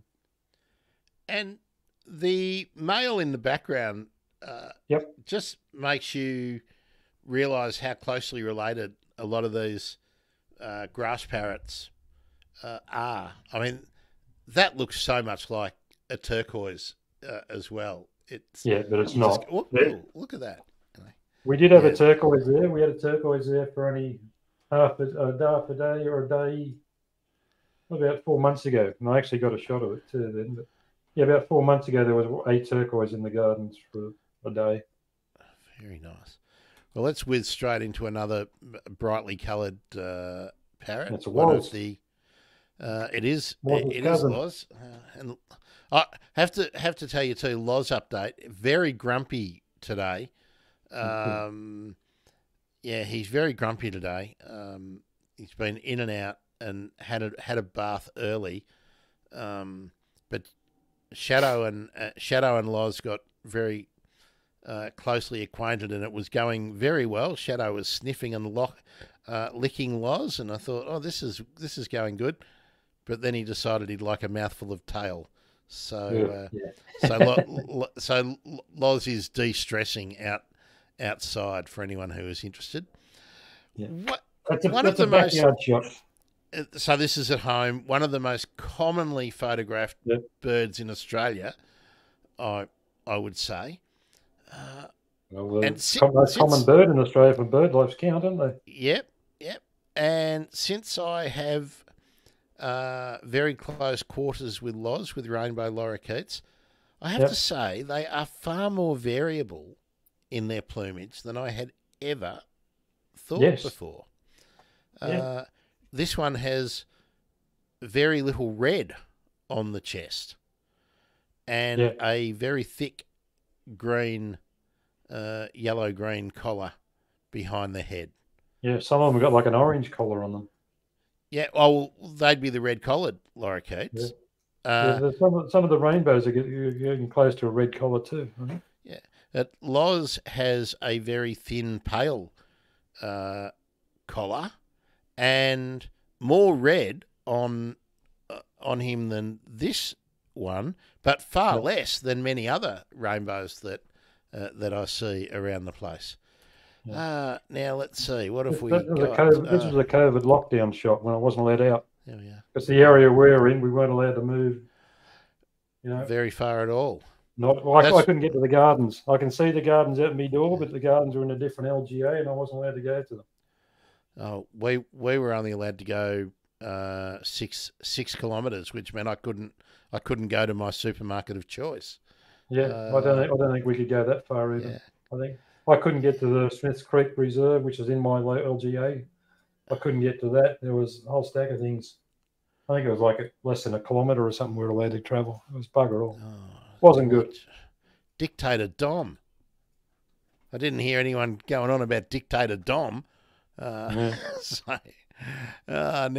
let's have a look. Some more parrots. I promise parrots. This is a nice shot. This is a shot that's been played with the art effect too. If you look up that top corner, top you can see all the brush strokes and things like a painting. That one went nuts on social media when I put it out because people said, "Oh, it's a painting." No, it's a photograph of a painting. No, they had no idea what it was. But it got all sorts of comments and suggestions and things. So it just generates interest. But the birds, the way I do that, you photograph it, you put it into Photoshop, you process it to give the painting effect, then you mask back in the birds. The birds are just 100% photo, and the rest of it's got more to that arty feel to it. You sort of blend it in. Just gives something to do in night time and just creates different images. But it works in some images. Some images it works, some it doesn't. When people ask how you did it on social media, do you tell them, or do you just let the image speak for itself? Depends who it is, and depends how they're asking and things like that. Some people I'll tell, other people I'll say, come to a workshop and I'll show you, and other people, that's right. We'll go for it and we'll explain it all. And, depends. Yeah. I'm happy to tell anyone how I do anything. I don't, I've got no secrets. Yeah, it's not. Most times people won't go to the trouble of doing what I do. That's half of it. And often people won't go to the trouble of asking you politely how you did it. So, and I just wanted to recognise too, Zoe. Thanks for popping in. Enjoy the rest of the day. Now, Martin's got a common problem here, Glenn, that I'm sure lots of people have shared. I find it hard to get a good view of little lorikeets when I'm looking in my binoculars when I've got a flock of lorikeets around. They're so much harder to get a look at than musk lorikeets. They're always which are harder than blossoms up the top. That's right. They're so hard. So, Martin, don't feel like there's any failing on your behalf. Little lorikeets are really, really difficult. One because they often aren't vocalising to the same extent as the larger lorikeets, and even if they're in a mixed flock, they're just so hard to pick out. I think unless they want you to see them, you don't see them. You'll see them and hear them flying overhead. That's nearly all of the times that I've got a good look at little lorikeets. Yeah. I've got a couple of decent shots of them, but they're not easy to get. As you say, they're always right up the top. They're in the blossoms. You've usually got leaves and sticks in the way. You don't get a clean shot. You don't get a clean view. But over time you do get them. It just takes many visits and keep looking. But they're not an easy one to get. But Martin, there's almost an answer to the quandary just here. Yep. If you know a spot with where you can see where they visit, if there is blossom and you know a spot and they're likely to be there, it's just a matter of waiting until they decide to pay you a visit. No, the gardens have got 2 spots where the swift parrots come. This year they came around the plant bank in the woodland area, but a couple of years running they were in what they call the Banksia garden area, and there's a dam there. One year we had like 120 in the one dead tree. At night they'd all rest in this tree. They had 120 odd roosting in the tree. Well, there's a hill where they are, and you could get straight across shots straight on at them. So you had 25% of the known population. Yeah. Yeah. Exactly. Yeah, with swift parrots, I mean, La Trobe University is a good spot to find them in Melbourne.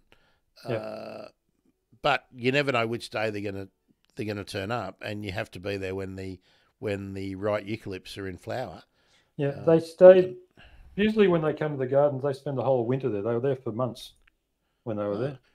Well, it's the top end. It's the top end of the migratory range, really, isn't it? Yeah, so it is. But usually in the gardens, wherever the bell miners are, is where the swift parrots are, because they're both feeding on the lerps. On the psyllids and the lerps. Yep. Yeah. So while they're there, and they don't go, so that they just set 120 of them odd. We're just munching on them for all the winter. Yeah. Whereas down here, you see them on the way north, and you see them on the way south. And you don't really, and you only can work that out when you know when they've left. Like when they've left Mount Annan, you can probably work out when they might be. Yeah, how many days it takes to get down there. Yeah. Anyone that's been in the Botanic Gardens the last few months will recognise that, because they've got that printed on a giant banner as you drive in the gardens. About 10 foot high, they got that shot. Well, of course, what we're looking at is the waratah, and is this one of the cultivars, or is because this? Yeah, that's shady lady. That is shady lady. Yeah, okay, because it's not, the leaves aren't serrated, or notched in the same way that the species are, and also the flower heads aren't as classically terminal. Yeah, but classic waratah shaped flower with one of Australia's most common birds atop. For those who are just listening or are at work and not paying attention, we're looking at a rainbow lorikeet on top of a waratah. Yeah. So what you do is, where you got flowers like the waratahs, or you got the gums out in flower. A lot of the gums are down low as well. So once you got something like that that's in flower, you know that there's birds going to come to it, whether it be noisy miners, whether it be wattle birds, any of the nectar feeding birds are all going to come to these flower heads. So you set your camera up and you just wait, and something's going to come at some stage. And it's one reason why people love growing waratahs in their gardens. Yep. Be aware that waratahs can become quite large, and and unless you want a large bush, don't plant one. But they are specky, and we've got another waratah shot in a few minutes, so we'll talk more waratahs then. Naomi's got a comment here about little lorikeets. She agrees. Little lorikeets are hard. Also purple crown. Purple crown, really, really difficult again. But that's also because they're not in the same density. There's just not as many of them around as as rainbows. We're so familiar with the rainbows. Yeah. So in the gardens, the most common is rainbows, followed by musk. There's musk there all year round, rainbows all year round. Little lorikeets following the flowers, so you get those a couple of weeks. And scalies are very rare as well. yeah, and again, scalies sort of at the southern end of their regular range. Where and yeah, the little lorikeet and purple crowned are very definitely still blossom migrants, whereas the musk is still. I only see it as a visitor following the blossom in my part of Melbourne, but I do know in some parts of Melbourne it's pretty much a resident now. So the residents here. So that seems to be what's happening with the rainbows, is that they have adapted to become resident thanks to the native garden craze of the 1970s, I would think. Yeah. Grevillea took off, and so did they. That's right. Well, Grevilleas and Banksias, I think, when everyone and Hakeas, when Hakea lorena became a popular Eastern Australian plant, I think that helped them out a lot too. Now, more parrots. This one's a beauty. It is. Yeah. I mean, you've got the diagonals and you've got the upright plant form.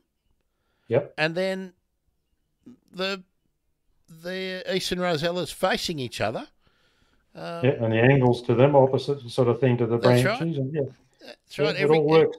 The geometry of that works really, really, really well. Yeah. Now, I did want to ask you about how you lit this and how you achieved the background on this shot. Okay. Lighting's natural, so there's no lighting. Yep. The birds are quite a way away, so that shot's been heavily cropped. So the shot's been cropped in. So the composition, that helps because I've actually cropped it to suit the composition. It is with the 800mm lens.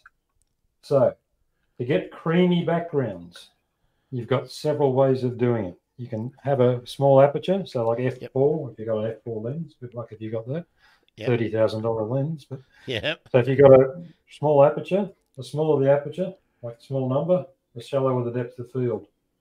The other way you can do it is the distance, the you to the subject and the subject to the background. So that ratio, the further the background is, the more you're going to get the background out of focus. So in this case, that background's a grass hill, quite a way away. The birds are probably about 300 metres away. They're a fair way away. The birds are about 300 metres away, but the hill to the birds is probably another 600 metres away from that. I was going to say, so you'd want that to be 500, between 500 and 1,000 metres away to get that kind of And it just goes cream, pure cream. Yeah. So you have to understand how to apply what your gear can do to get some of the limits, and you've got to work to those limits and then work what you can do. Photography is very much problem solving. You've got a problem, how do you solve it? And that's what photography is about. Yeah? And why having a discussion like this can be useful, because often you'll hear people talk about how they did it and they'll just race through it. Whereas that idea that the distance between you and the Rosellas is ideally half the distance between the Rosellas and the background. But that only works to achieve a background like this, depending on the lowest f-stop that you can achieve with the lens you got, with the correct exposure. So, correct. Now, this lens that I've got, like I say, it's an f11. There's one aperture. There's no aperture in it. And everyone says, oh, you can't get creamy backgrounds. Yeah. Well, there's an example you can. Yeah, they absolutely can. If you, the way I generally do photos, I would be saying I don't get creamy backgrounds, but not because you can't. It's because I don't You put don't want myself in the situation with the gear that I am using to get it. It's not that you can't do it. It's just that one thing has to equal the next thing, has to equal the next thing. And the other thing is, do you always want a creamy background? No. Yeah, there's a lot of photographers out there that do that all No. the time, and you go, well, it just looks like it's taken up, up against a white wall or a cream wall. I mean, if you're watching YouTube and for YouTube photography channels or anything, and how do you spot a wanker? And that is, you count the number of times they say bokeh balls in a 30-minute gap, and there's an inverse relationship between non-dickhead and frequency of bokeh balls. It's unreal. It's unreal. Yeah. Now let's see. G'day, I'm looking John. for another parrot. You got a comment from John Hardman. He's a I guy haven't running jumped the in for a garden. minute here. All right, let's go. Well, first we've got. Oh, first let's talk process, because this is very photography nerd in the weeds comment here. Vicky, well done. Hi, Glenn. Do you use back button focus for your bird images? Yes, I use back button focus for all my images. Yes, 100%. Let's throw it back on Vicky for a minute. Vicky, how many function buttons have you got on the back, and have you assigned all of them to a custom use? That's Well, going one step further, I actually use a thing called double back button focus. So I've got several buttons on the back, and I've got one button that does focus, and it just grabs the matrix of focus and grabs everything. Yep. The second button does eye detect focus, so I only detect the eye of the subject. So I've got double back button focus. So for birds, I'll usually use that. For plants, I'll use the other. But sometimes birds, it won't pick up the bird straight away. So you start with the first button. Once it's found the bird, then you use the second button, then it will go to the eye. Well, my camera doesn't have eye detect, so no, I use the single area, but I've also got when I'm wanting to take plants and maybe like flowers and maybe a bird in a plant, I've got the multi-spot bit, so I've got a different back button assigned to either one of those two. So and one on the top. But there's too many. I've got one that I haven't assigned anything to yet. So yeah, I've run out of buttons. I need another button to assign things to, but that's all. No. Oh, you just need to buy a new camera, mate. Okay. Yeah. So John has said there was a flock of 15 to 20 rosellas last night feeding on the grasses at Mount Annan. Now, am I assuming that it's only the eastern rosella that you're getting at Mount Annan, or does the crimson turn up as well? Crimson's there, but the crimson's only in the Banksia garden corner of the garden. So there's one corner of the gardens the crimson come in. The rest of the gardens, you never see them. So there's just one area. So if you get a crimson, I know where it's going to be. It's going to be in that bottom corner. So but easterns are everywhere. Denser planting there and woodland, natural woodland more than the curated gardens.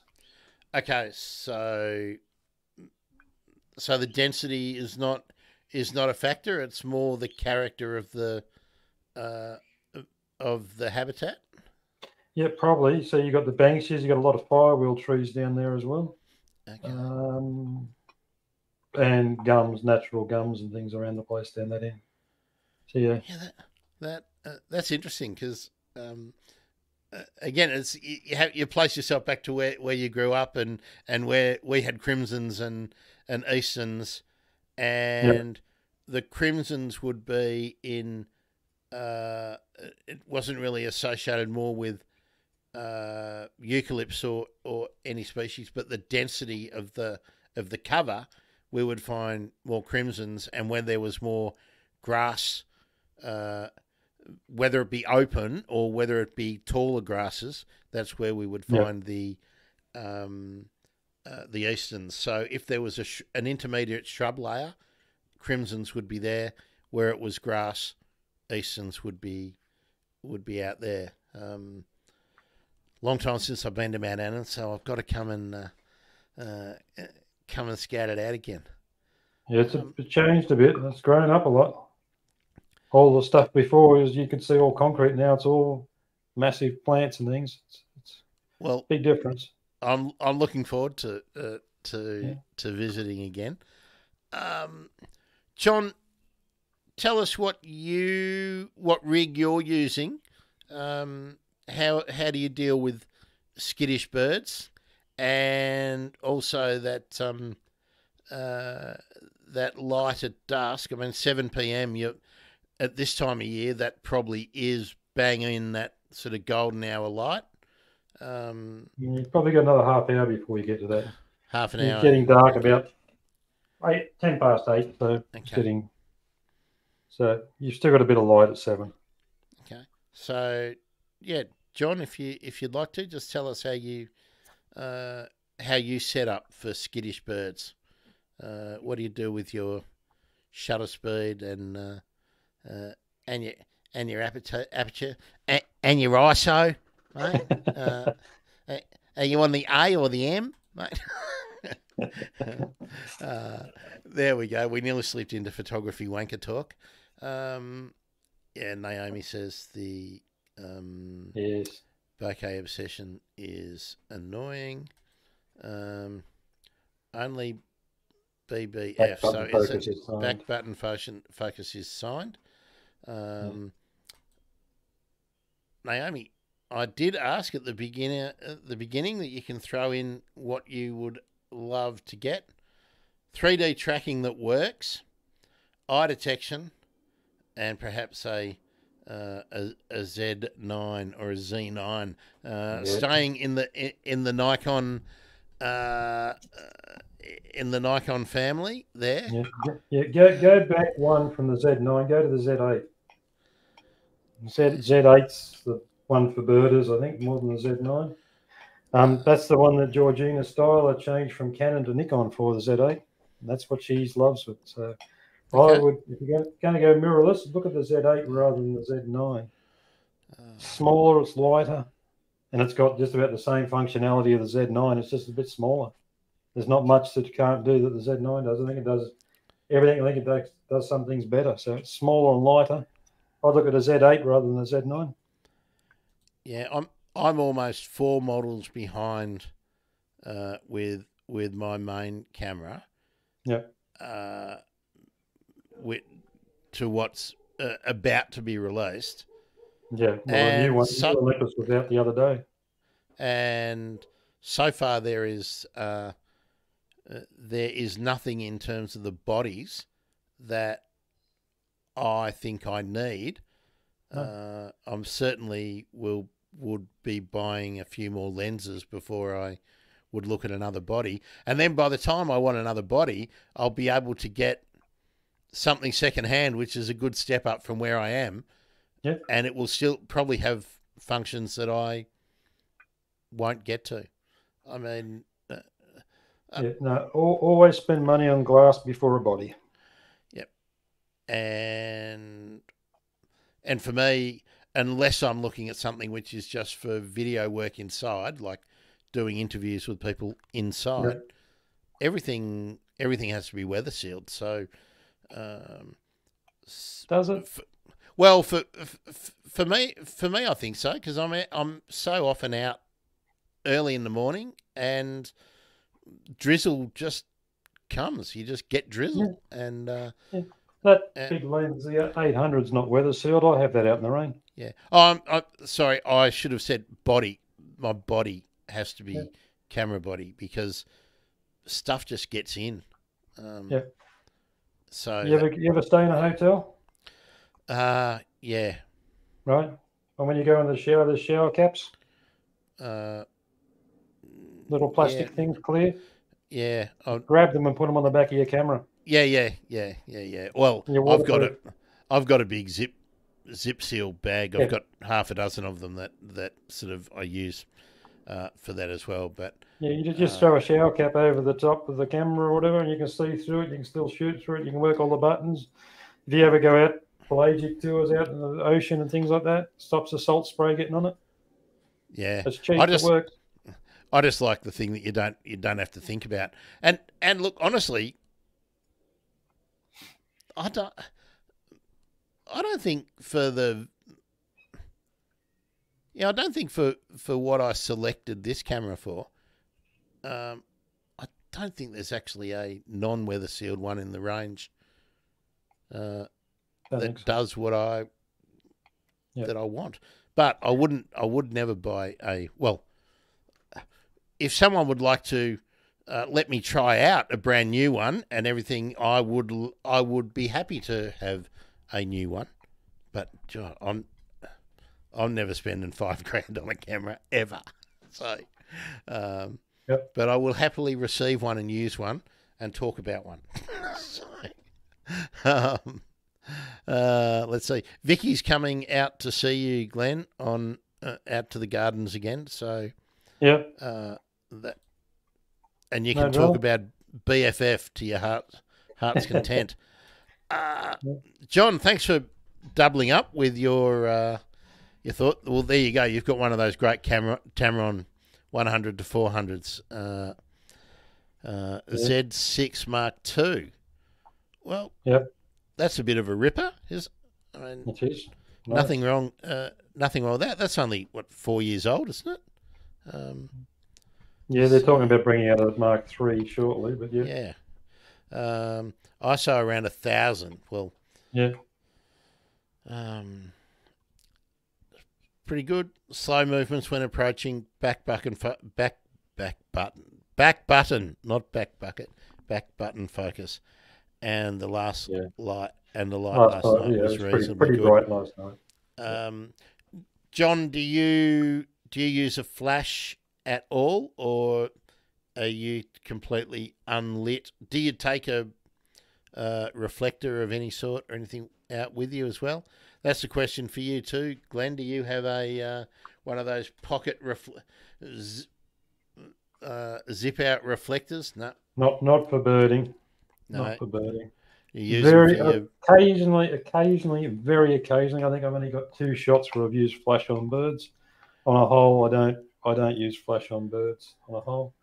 When I do, the bird's quite a distance away, and then it's just sort of doing a bit of fill flash in daylight. So you got bright daylight, a bit of fill flash if the bird's in a bit too much shadow and it's not. But the one up behind me, that was done with a bit of flash. That's on the river down Camden, which I think you've got a copy of that there as well. Yep. Oh, it's magic. There's a little bit of flash used on that. Mainly it's underexposed. The bird was in the sunlight, so it did, but it's just a little bit of fill to take out some of the shadows from where the bird was shadowing itself. Most of that's normal light and just the sunlight on the bird in the background in the dark. And that's more than anything else. Rainbow bee eater. So distance from you to the bird, and what lens did you have on? Distance from me to the bee eater would have been maybe about 100 metres, if that. He was relatively close.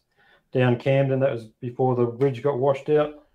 Lens, probably the 800. Very cool.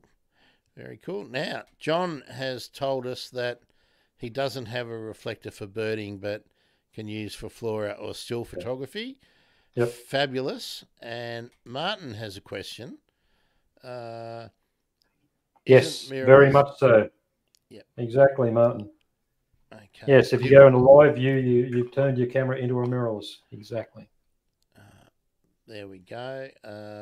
Do we need to expand on that for the greater conversation, or is that enough for Martin and you to have we can expand on it a little bit more for those that want to get into technicalities. Old cameras, DSLRs, digital SLR. So an SLR's got a mirror that bounces up and down in the way of the shot. Isn't mirrorless much the same? Yeah, same shooting there. So you got a mirror that bounced up and down. The trouble with the mirror, when you're using a mirror, you're using the only using certain shutter focus points and things. Whereas once you've got a mirrorless, you're usually using the whole sensor. So when you go, in the case of a DSLR, and you use live view using the whole sensor, you basically turn your camera to mirrorless. You get a lot more sensor points, focus points. You get a lot more control. You can see what your exposure is. So the advantage of a mirrorless camera is when you look through the viewfinder, you can actually see the exposure. So as you adjust the exposure, you can see what you're going to get. So the same thing is when you go into live view, you can see the exposure on the back of the camera. So rather than just trying to guess. So when you, in the old days, when you had film cameras and that, you didn't know what your exposure was. You got a little meter that down below, and sometimes you have to underexpose or overexpose depending on what you're shooting. The meter would say you need so much exposure, and you had to guess how much you had to under and overexpose. With a mirrorless or live view, you can actually see what your exposure is, and you don't have to guess anymore. So that makes it so much easier. The modern mirrorless cameras have got something called eye detect, so you can actually detect the eye of the subject. The DSLRs, when you go to live view, you're missing out on that. So that's one thing you do miss out on. So there's some functionality you're missing out on, but you certainly get the exposure benefit of the mirrorless camera using live view, except you've still got the sun glare on the back of that screen. So you've got to sort of cover the screen to stop the sun glare, so you're not going to see it as well as looking through a viewfinder. So there's a few, it's not quite as good, but it's halfway there. It's not bad. So just to extend Yep. the main point that I take from that discussion, or that I think we can take from that little bit of the discussion, if you're buying a new camera today, yes, is there any reason that you would choose a DSLR over a mirrorless? No, apart from cost. Yep. The only thing is, if you're going to buy in the old system these days, they're not making any new lenses. Yep. They're starting to pull the cameras out, so they're starting to lose support. Yep. You're going to lose your lenses. All the new developments going into the mirrorless ranges. You're buying into old technology. Yep. So if you're going to buy a camera now, I would seriously be looking at mirrorless. You can buy cheaper cameras. So if you're on a budget and everything else, the lenses are still great. Lenses I used 10 years ago are still good.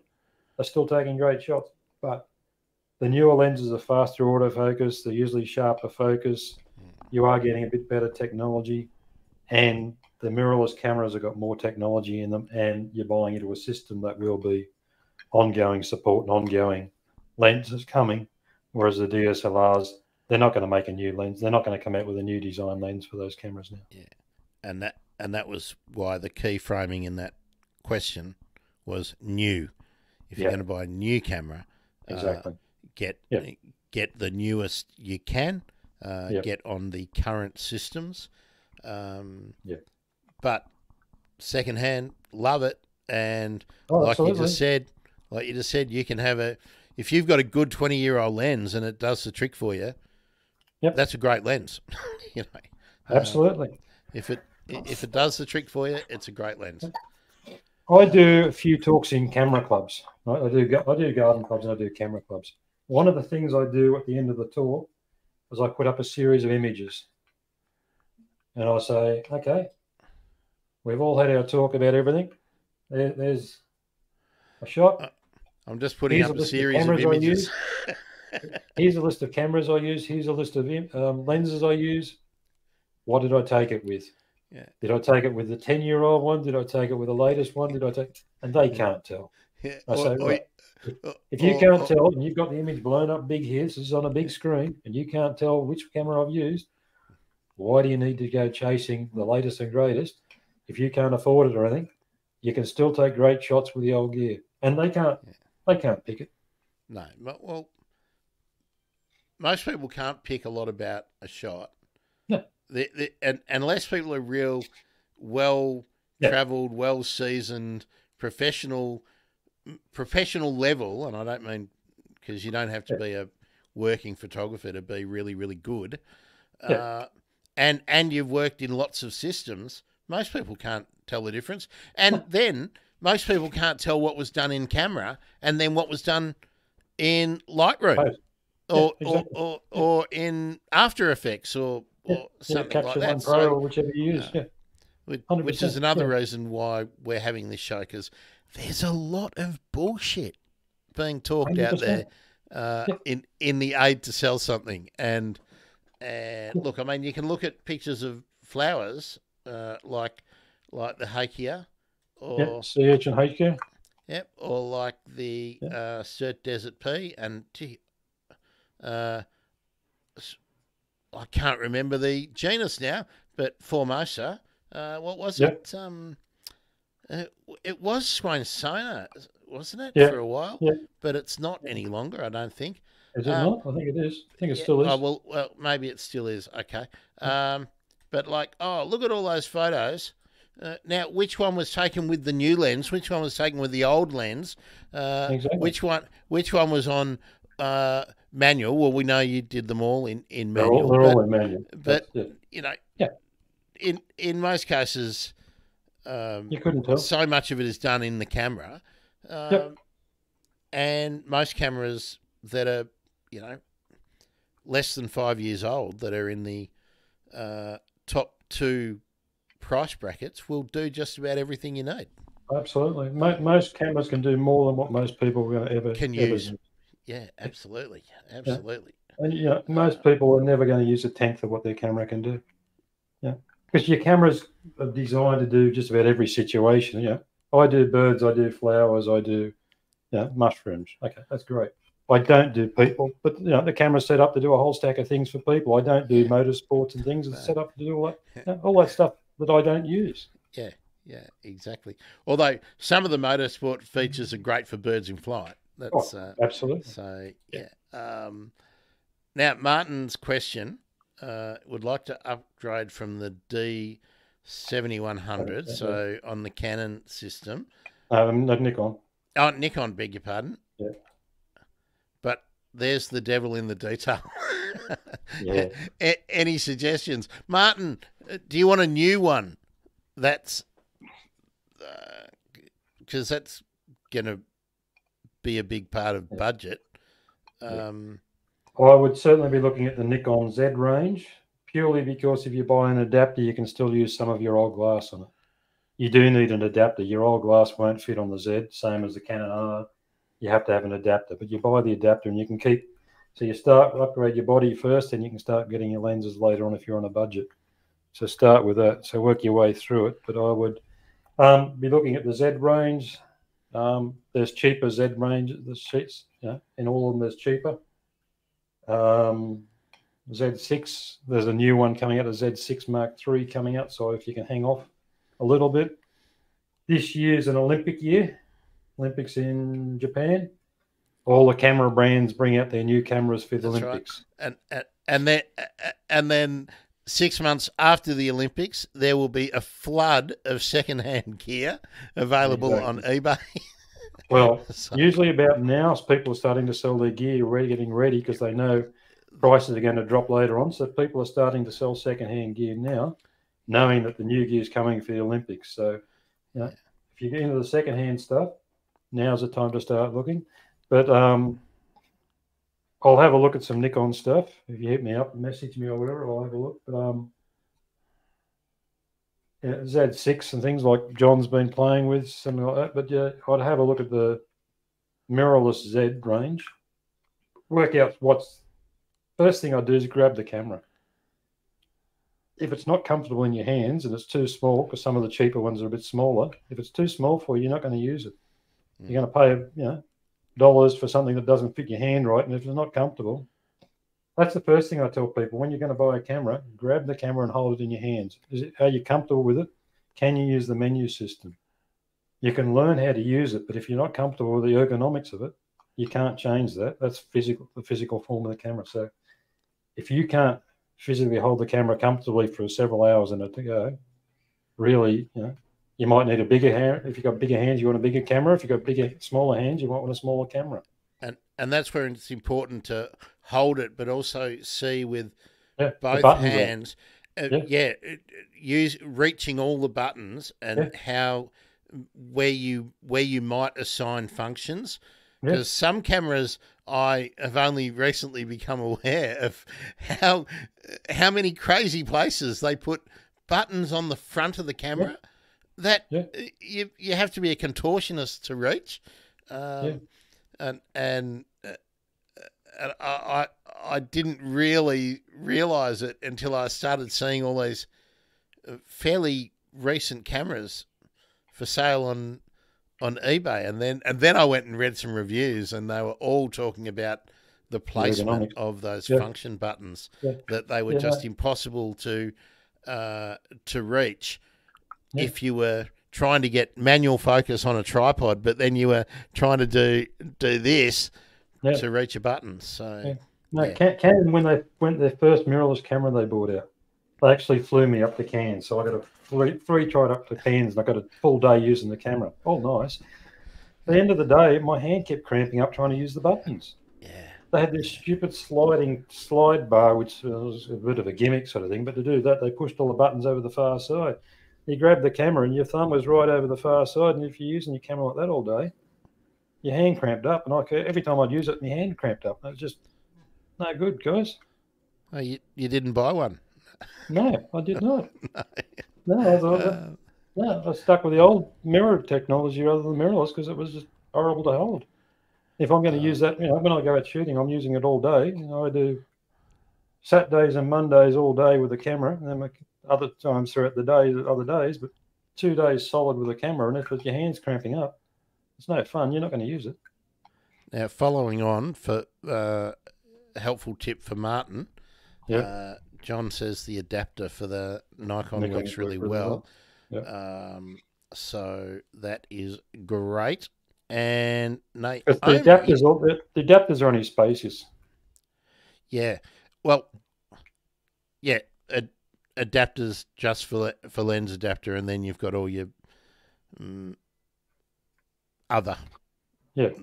Yeah, others. there's no glass in the adapters, so you're not losing stops a lot like you are with teleconverters and things. It's just purely the space, because with a mirrorless, there's no mirror in the camera, so the flange distance got closer to the sensor.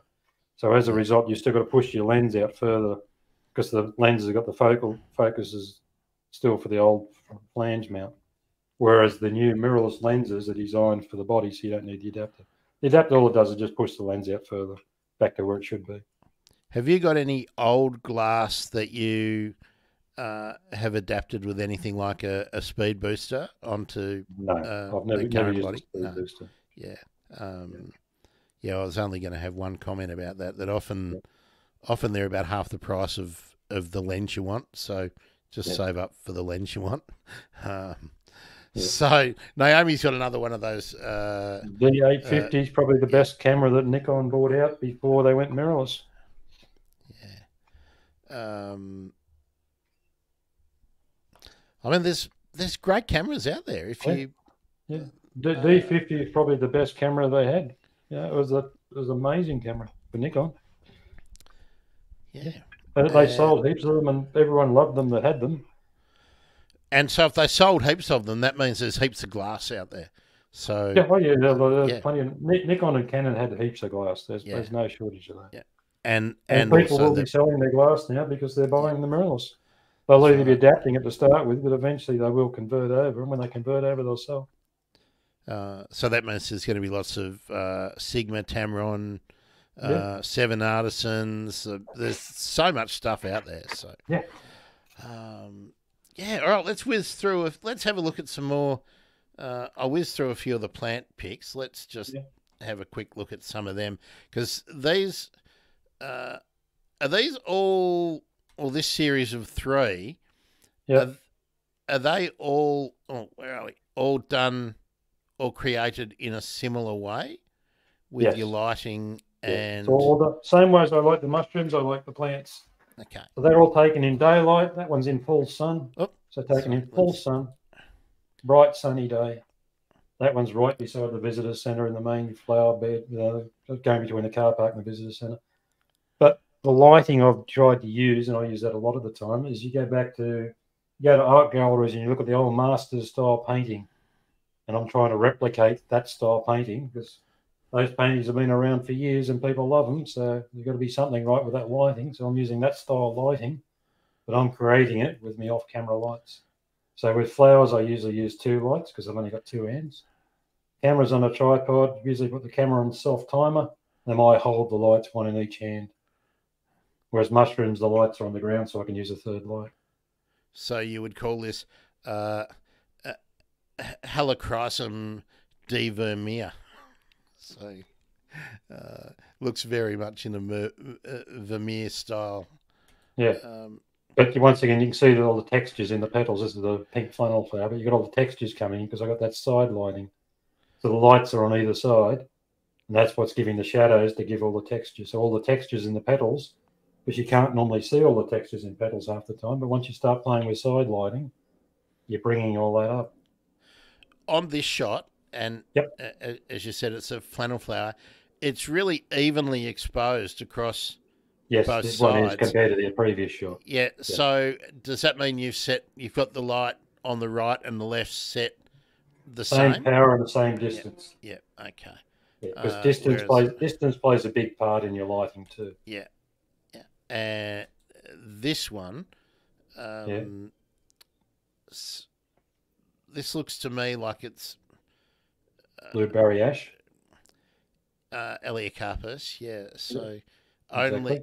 But is this only one light? No, it's two lights, but one light's on a lot lower power. Okay. Because if I only have one light, the light on the right-hand side, the light on the left will be almost in full shadow, like the background is. I thought you might have lit this only from the front and slightly from above looking at it, but one light is slightly to the above on the right, and the one on the left will be just straight on from the left. Just a bit of a fill light, just to fill in some of the shadows so you're not getting it all dark. Yeah. And once again, I've used the light to isolate the subject, so the subject's isolated from the background and all the foliage. And getting the fringing on the petals like that is really, it's really nice. Which goes back to the volunteer project I do in the gardens.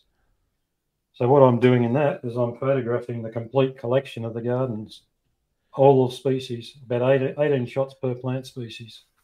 So these are the pretty sexy shots, but all the rest are more documentary style for all the horticulturalists to identify a plant. So you have to have botanical images and then horticultural images. Yeah. So it's a picture of the leaf top, the leaf underneath, the leaf structure. So we've either got 2 leaves, 3 leaves, so this leaf structure, bark textures, the root base, how the roots come out, the branches, etc., etc. And we do about 18 shots for every plant. And I put them on a hard disk, and I swap the hard disk over with the gardens every couple of weeks when I go in, and they upload them into their database. Fantastic. Now, tell us about this shot. Yeah, Kingia, Western Australian Kingia grass tree. That's natural light. Winter light, about 4 o'clock, you're getting backlit plants in the gardens in certain areas, so you can get all the lighting effect naturally. So that's a backlit natural light shot in the gardens of the Kingia. Costa went nuts when he saw that because I'm not surprised, and I thought that might have been a morning shot, but you're telling me that's an afternoon shot. That's late afternoon, about 4 o'clock. Gardens in winter shut at 5. With 4:30, you're starting to get in that corner of the gardens. You're starting to get the last of the light coming in before it goes behind a bit of a hill up the top of the Connections Gardens. Really nice.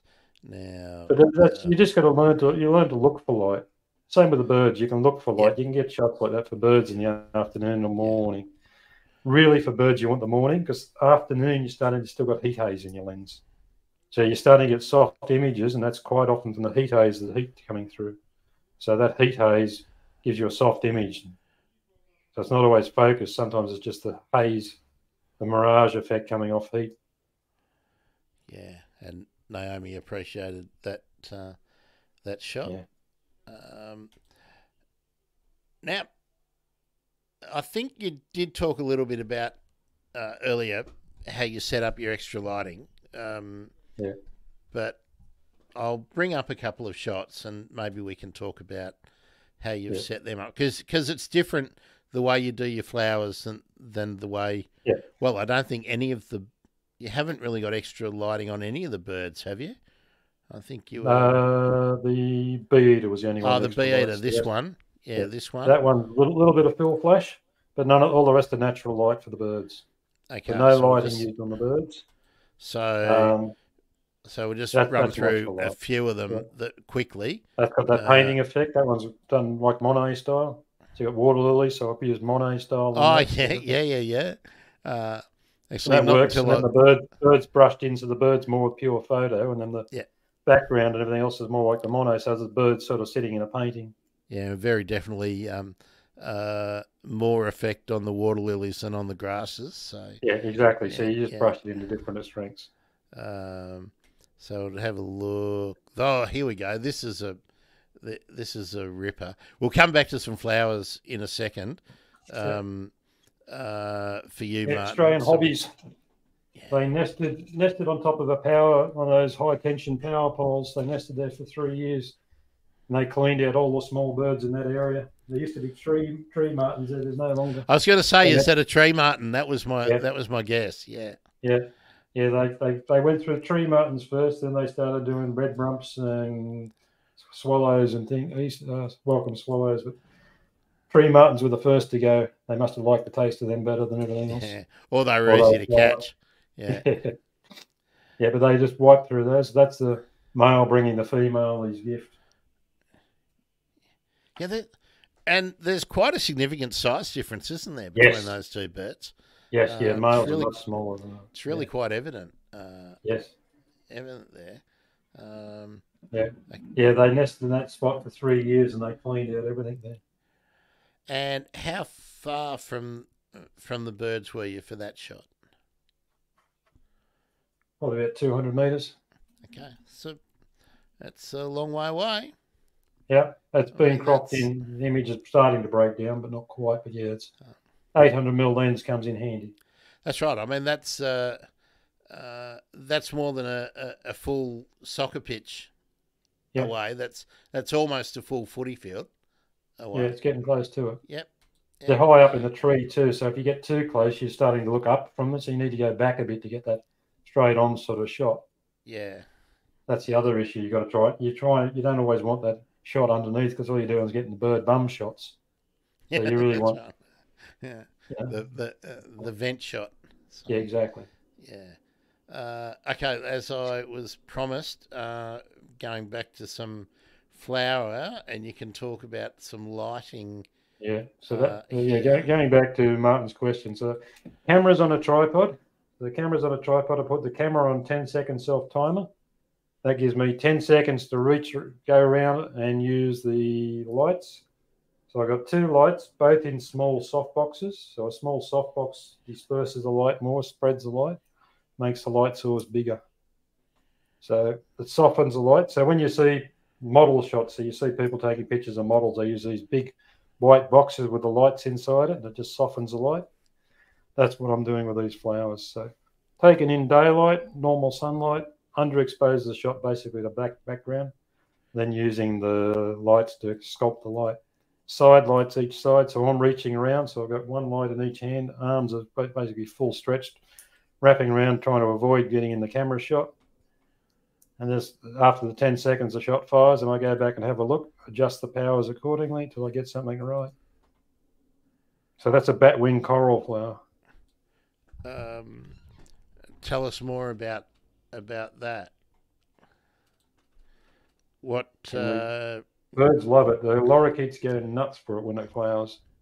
See, it's got a flower like the Gymea lily.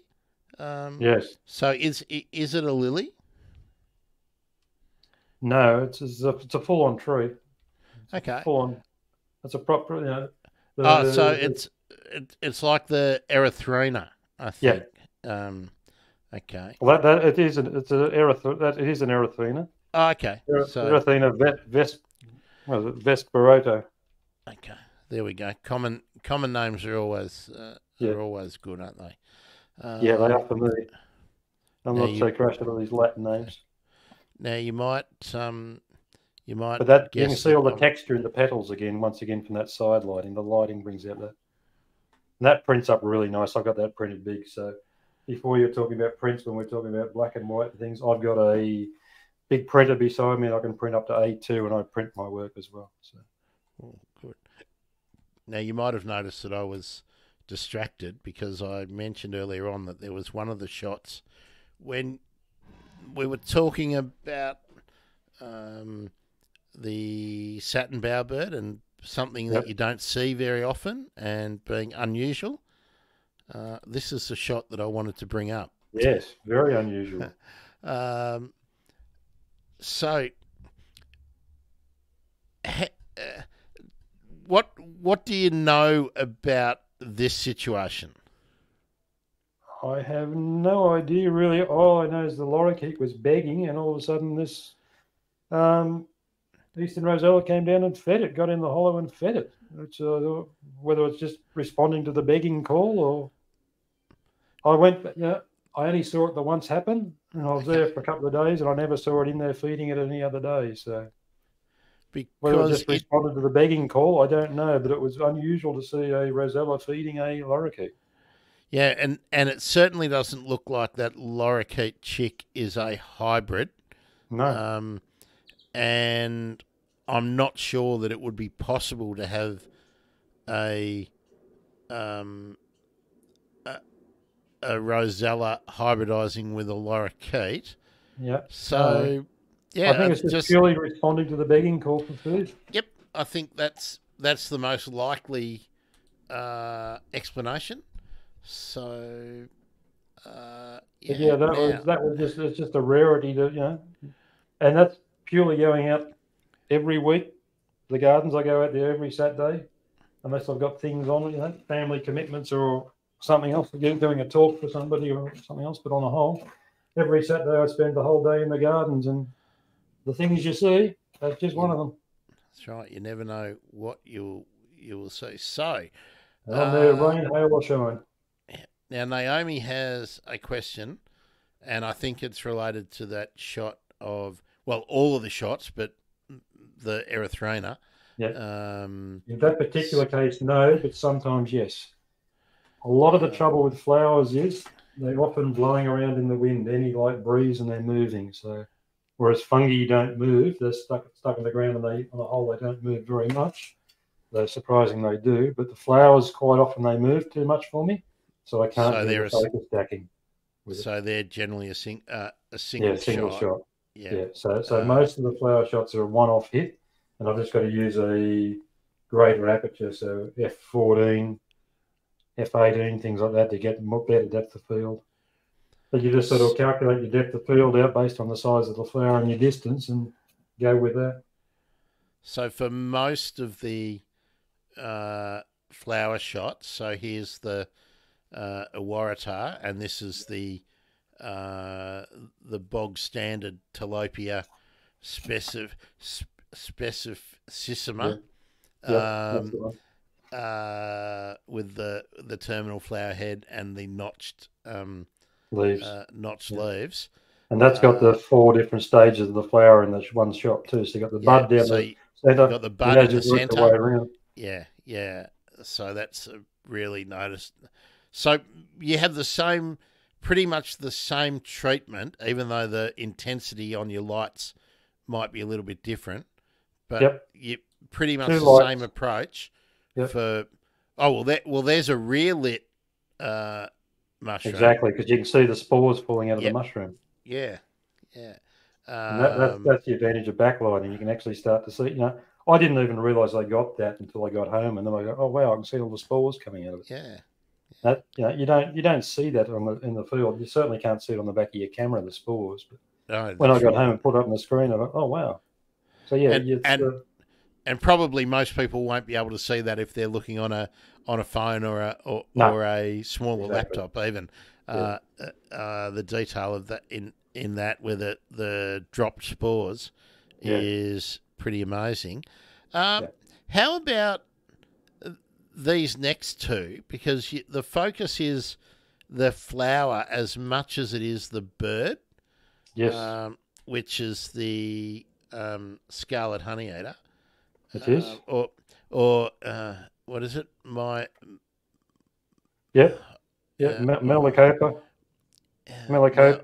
Ellerina.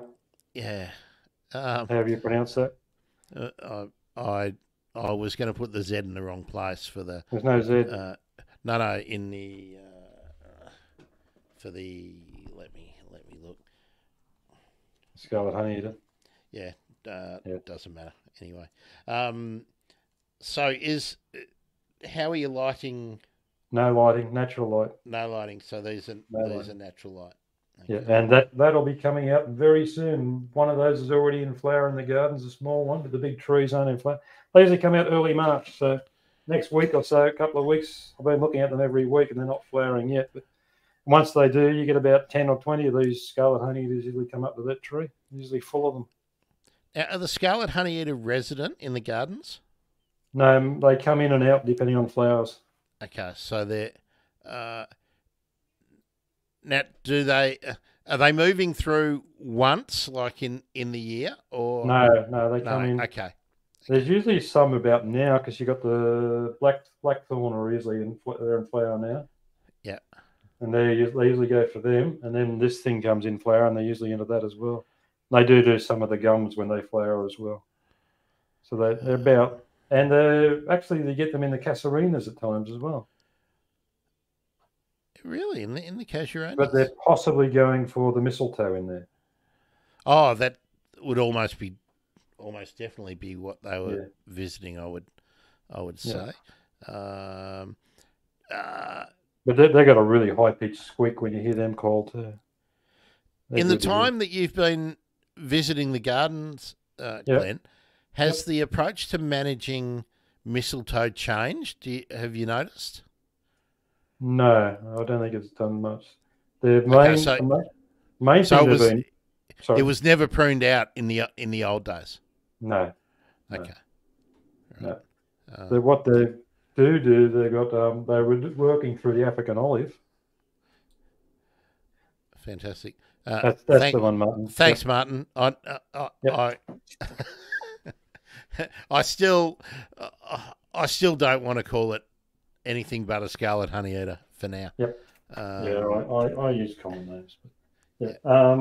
yeah, yeah, they've been working through the African olive until the other day when I got a call. They said, "Oh, what are you doing today?" I said, "Not much. I'm at home." They said, "Oh, can you bring your camera and come out?"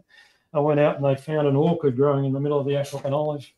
Oh, Attached itself, epiphyte orchid attached itself to the African olive, which they didn't have in the garden before, and they knew, so they've sort of put a halt to the African olive process for the moment. It's only one. and was it a significant orchid? Like, is They've there a got story some down attached to it? Thelmere as well, and they've been trying to cross pollinate the Thelmere ones with this and this to the Thelmere to try and get them going. But yeah, Okay. Um, Now here we go. Martin just telling us about the aforementioned bird with the yes, red head. yeah, yeah, really um, high pitched call of that, high yeah, pitched whistle. Yeah, very yeah. much so. And that's usually how you find them. You hear them, and then all of a That's how sudden you you find see them most all over the birds. place. Yeah, and Yeah, once you associate the call with a bird, you'll see them everywhere. Uh, yeah. um, so Vicky has asked, depending on what is being photographed, are you changing between one point and other points cameras have? So I'm. Okay. Yeah. Uh, uh, is When I'm shooting birds, I'm usually using the R5 and I'm using eye detect focus, so it automatically grabs the eye of the bird. Sometimes I'll go to the second back button and it just grabs the whole bird, and once it's grabbed the bird, then I'll go back to the eye detect. So I'm just using eye detect usually for these ones. So in the older cameras, yes, I'd use single point, okay. and I'd move the point around to where I want it. So before I had the mirrorless camera, I was using single point focus, and I'm also using spot metering. So the metering mode, spot metering, and single point focus for the digital camera, DSLRs. Mirrorless, I set the exposure by my eye with a histogram in the viewfinder, and I'm using eye detect for the point focus. Fabulous. John, thanks for your input. Thanks for being part of it. Glad you enjoyed the conversation. I'll Very, see you very around, good. John. Okay, tell us a little bit about the black-shouldered kites that we're looking at here. What are they eating? Were you able to tell? Mouse. So definitely a mouse, not an antechinus or something.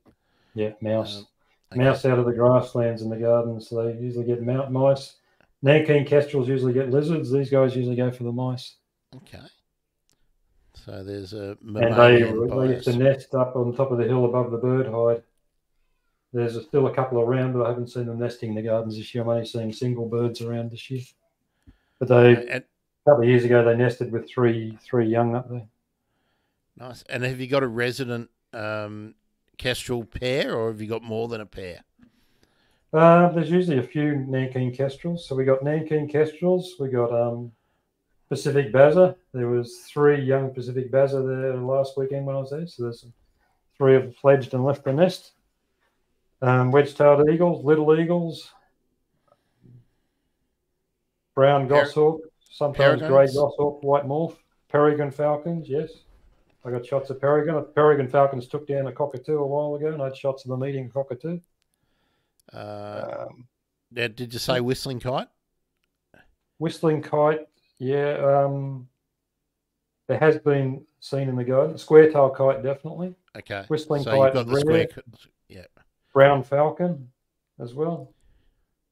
Australian hobby and peregrine falcon. So there's quite a good collection of raptors in the garden. Yeah, it's a great spot to go looking for raptors. Oh, and you've got some permanent water there. So have you got any swamp harriers? Very spasmodically. I think I've seen them there twice. Twice about 10 years. Probably after flood. Yeah, and there's been a spotted harrier there once as well. Oh, nice. Okay. Yeah, somebody got a really good shot of the spotted harrier on the ground. Very good. Yeah. We've got a few more. Oh, there we go. Little Corellas having a Barney. Yeah. How how unusual. Seeing some cockatoos having a blue. Again, how far away were you from? Not that far for that one. Maybe about 50 metres, if that. Oh, that explains why you don't have such a beautiful creamy bouquet on the background exactly. there. Straw-necked divers building or gathering nesting material. Yeah, didn't do anything with it, but it started to build it. That's in one of the main lakes near the visitor centre where that grass there's a lilies opposite, but opposite that there's a big grass hill and everyone has their picnics there. So that's where everyone's hundreds of people there on the weekend. Yeah, and I wonder why it wasn't picking a tree rather than on the ground. But crazy. Pacific heron, we looked at that. What have we got here? Oh, the chucklebird. Good. Yeah. Laughing kookaburra. Yeah. Interesting how the angle of the light, most people would say, oh, yeah, kookaburras have got a little bit of blue on their wings. Well, it's got purple in this case. Not according to this photo. No. But that's because it's a different angle, yeah, and iridescent foliage, so you're getting a different the light bouncing off at a different bit. Yeah. We've looked at the coot. I think we got through most of them. Oh no, we haven't. Here we go. Yeah. Almost the best till last. Yeah, eastern yellows. Yeah, eastern yellow robins. Now on a scale of 1 to 10, how good are eastern yellow robins? Oh yeah, they're very photogenic. They just sit there and hang on the side of the trees for you. Follow that you one's around. Actually got his leg band on from the bird I was just banding. going to ask. That one's been banded, yeah. Yep. Yeah, Alan Leishman does the bird banding there Wednesdays. He's been doing it for years. Ricky said she did it with him once before. She mentioned in one of your podcasts. Yeah. Yeah. No, he still goes out there. He collects the birds in mist necks, weighs them, records them, and bands them. The bird list I've got is partially his name. I've extended on it from what I've got. That's where I've got the 197. So he's had the official bird list in the gardens for years. I find new birds and I'll put them on I'll send him a mail saying, this one's sighted, send him the photo. Yeah. Great. Just a couple more. There's one of the raptors. Yeah, wedgie. Wedge-tailed eagle. Yeah. Do you have resident wedgies? Like, do you know this bird? I don't know that one. A while ago they were nesting down the wattle end of the garden, the back end of the garden. There was nesting down there. They're not there every day, but you do see them most days. You can see them about.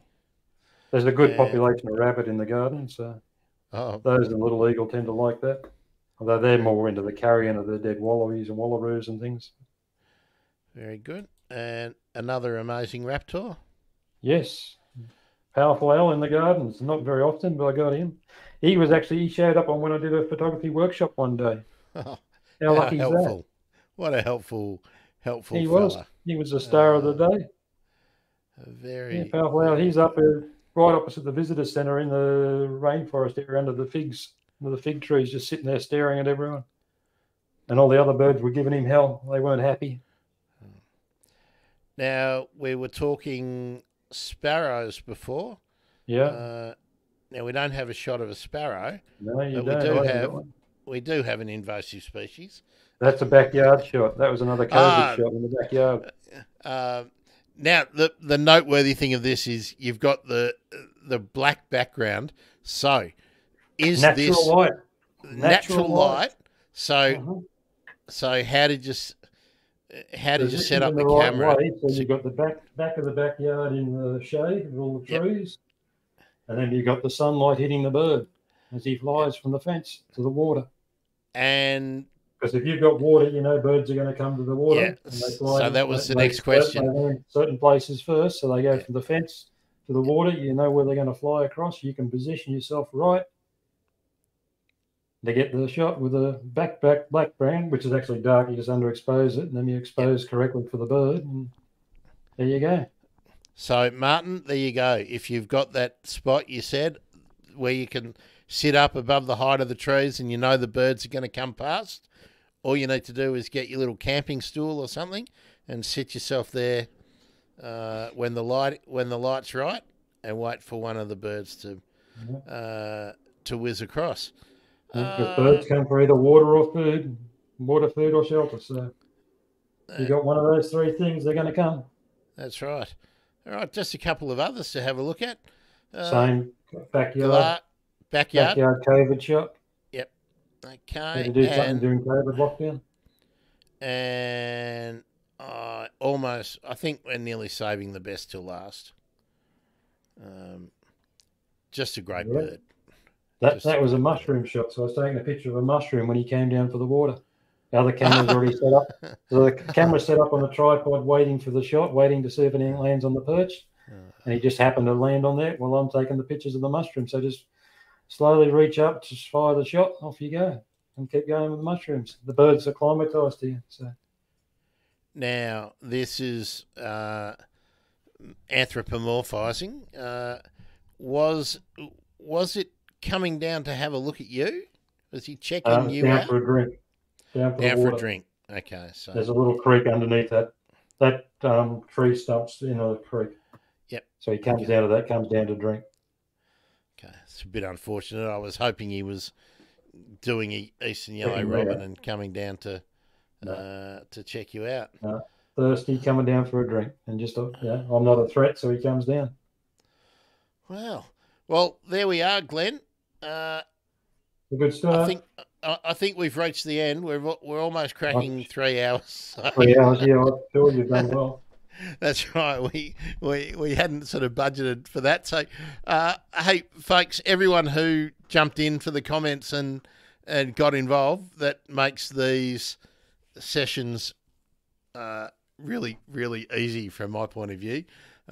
Thanks, Glenn, for showing us so much of your great shots. And look, we need to pop this one up again because you better tell us who took this shot and how it came about. That was taken by my mate, Steve Parrish. So that one was taken at Leamington National Park. But before that, Steve was running a workshop down Canberra. He did a 2-day photography workshop in Canberra, and he hit me up before that and he says, can I come down and give him a hand? So he had me and another woman. We went down and we gave him a hand for a 2-day workshop in Canberra Botanic Gardens. And after that, Steve and me just did road trip for a couple of weeks, finishing up at Steve's place and he's got a bush block up in Queensland in the hinterland of the Gold Coast. So spent a couple of days at his place and we just did travelling around. We went up to Leamington National Park, and when you're at Leamington at O'Reilly's, they feed the birds, so all the birds are used to people and they jump all over you. Yeah, you only had to say it was at O'Reilly's, and I think we could all get the general vibe. So, Martin, thank you again for popping in and sharing your thoughts. Only thing I did want to sort of ask and round off, Glenn. I think we've covered the ethics and everything. I think right through the conversation, I think we've covered off on everything. But I haven't heard you tell me if there's a piece of gear that you are lusting after, that you really want, or have you cured your case of gear acquisition syndrome? No.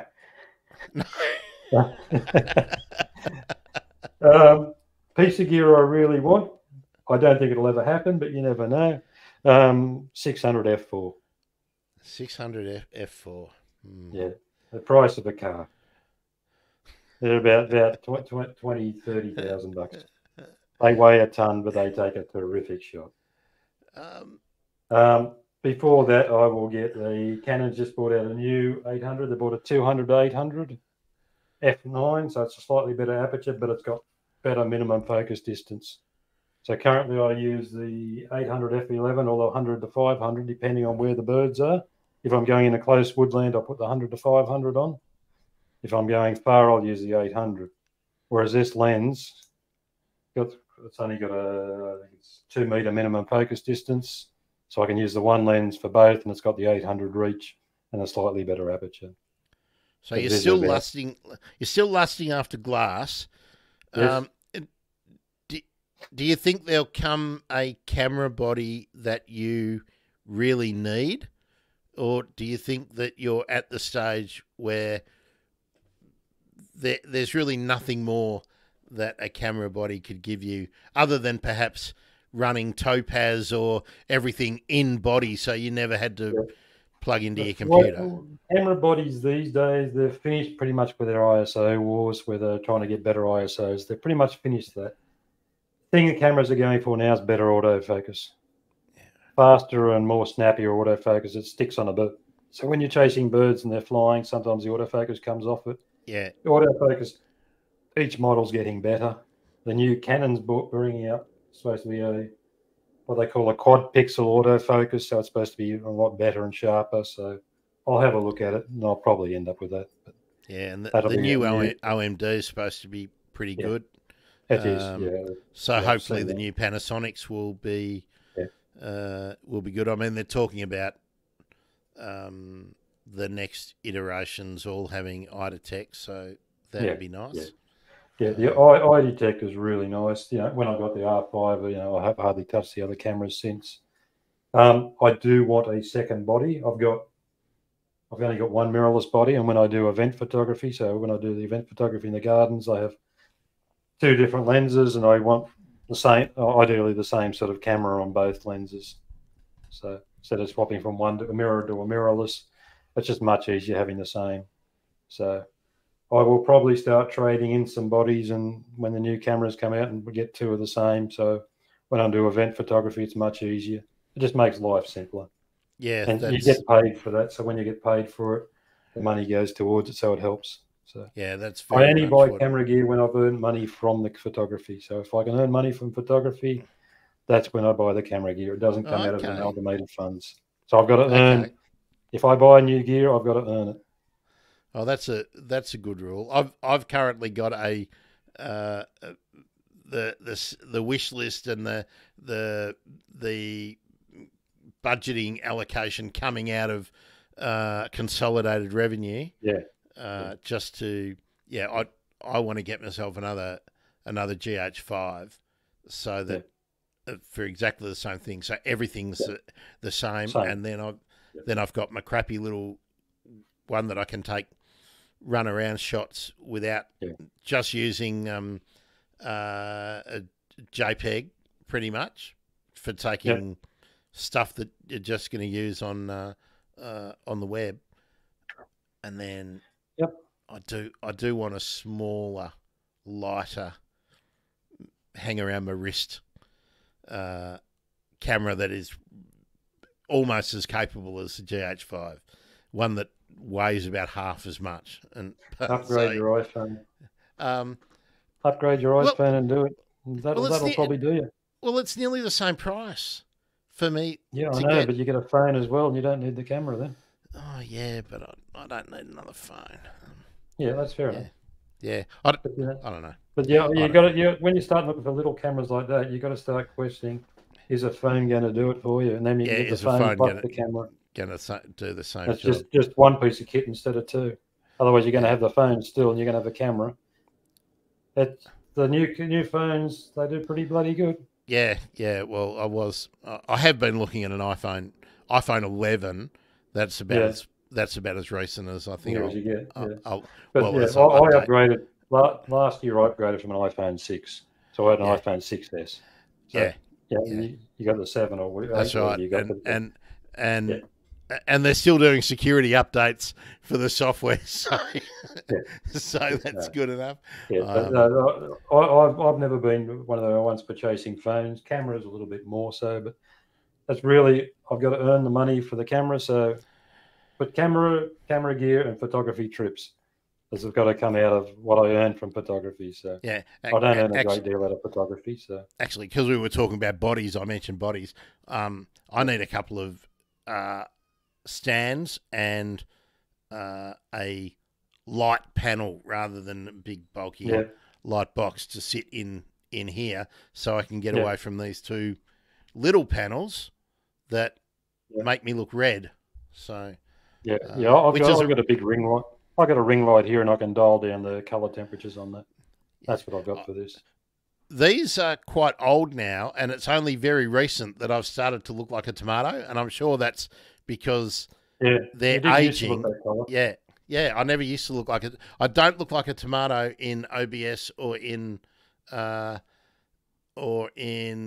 the camera, so it's something to do with the way this lighting is interacting with StreamYard nowadays. So I mean, I'm almost tempted to go out and get some stage makeup and put the white stuff on from the Middle Ages. So. Yeah, half the time that makes you look like an Oompa Loompa, but they're orange. That's right. I mean, it's not. As you can tell, Glenn, I worry so much about it. I really worry. We all, mate. Cool. Well, Glenn, thanks. All right, mate. Absolute pleasure to have to find a reason to be able to get someone from the Riot Squad in the studio to talk about something that they are very skilled in. And look, plenty of people still here. Let's see, we've still got no one from X anymore. But yeah, YouTube and Facebook, they've been in for the whole thing. Oh, Naomi's just made a comment.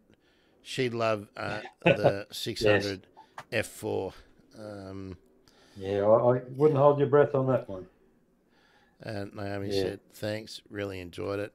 Yeah, I'm probably going to pick up the 100 to 300 Panasonic lens, the Mark 1. Not the weather sealed one. And then I'm still wishing for the 100 to 400. But I don't know how often I would actually use the extra reach. Well, I say that now, but once you get it, you probably will use it. Well, like I say, every time I pick up the 100 to 500, I wish I had the 800 on it. You always want more. But then again, a lot of my shots, I shoot tight, so I always shoot very cropped in a lot of the time, and Yeah. I shoot too tight at times, so I've got to back off a bit. So yeah, Well, that's one of self-criticism of my own work. Well, do you? Is that a habit that you can't break? Like, does that mean that you are so conditioned to the way you are used to shooting that you can't, without really thinking about it, you can't pull yourself out of that habit? Pretty much, that's where my natural state comes into. I automatically go to that, and then I got to think about it and control myself a bit, and then pull back a bit. But yeah, I need to get a bit more environment in the shots sometimes. Okay. And Naomi says, once you go big, you can't go back. Spot on. Yes. She's right. I hope that doesn't get me in trouble with the censors. So. All right, Glenn. Ripper, I'm going to be using some of the shots you sent me about your garden to talk about tomorrow for Habitat Gardening. And you will be at the gardens not listening. I will try and listen a bit. I do tune in at times, depending on where I am and what's happening at the garden. So I do, on a Saturday, I'm in and out sort of thing, but I'll try and make sure I'm in for part of it at least. Well, you'd only be just arriving, wouldn't you, for the gardens at about 9:30 when we get going? From 8 o'clock. 8 o'clock the garden's open. I'm there from 8. So.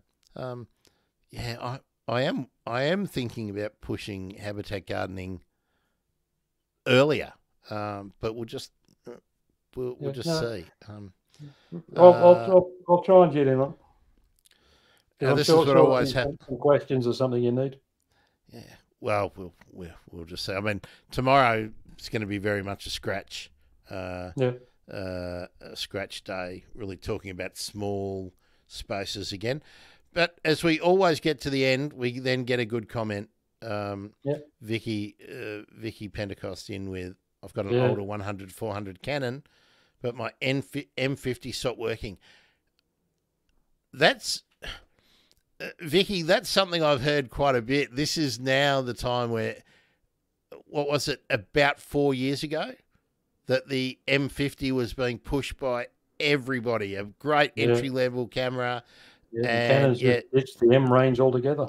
That's right. And you're not the first person that I have heard that mine's just stopped. People telling me they just don't turn on any longer.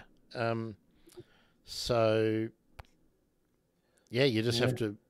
You got a good lens, so which Canon would you suggest as a replacement for an M50 in a similar kind of price bracket? I would be going back to the mirrorless, the R's. R7's like the equivalent of the 7D, so it's a crop body. It's relatively cheap. That's a really good birding camera. I know a lot of bird people went straight to that. They didn't go to the R5s because they don't do the other sort of work that I do. If you're just purely in birds, the R7's really good. Cool. Yeah. Well, there you go. Vicky, the R7, I think, has got the same autofocus as the R3. So hopefully that's something you can use there, Vicky. Okay, let's knock it off. We've cracked 3 hours, mate. So I never know how much time to budget for talking photography. But we did have, 40-odd images, so thanks, Glenn. Great. And we'll see you in the right squad maybe on Monday for Jacinta Humphrey. Oh, I think Glenn's... oh, no, you're back. You were frozen, Glenn. It all disappeared on me for a second. Yeah, no, you were frozen. Telling us something.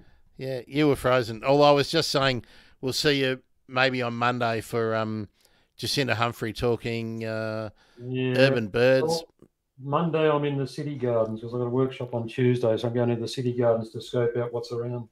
So Monday, possibly not. We'll see everyone else Monday at midday. I think I've got it down. Yeah, midday Monday, 9:30 tomorrow morning for Habitat Gardening, where we're going to talk about Summer Glenn's garden, small space gardening, probably without Glenn.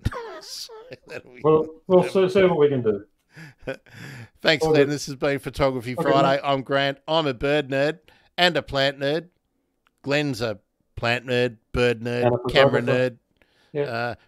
and fungi nerd. So Yeah. very good. See you, folks. So, yeah. So,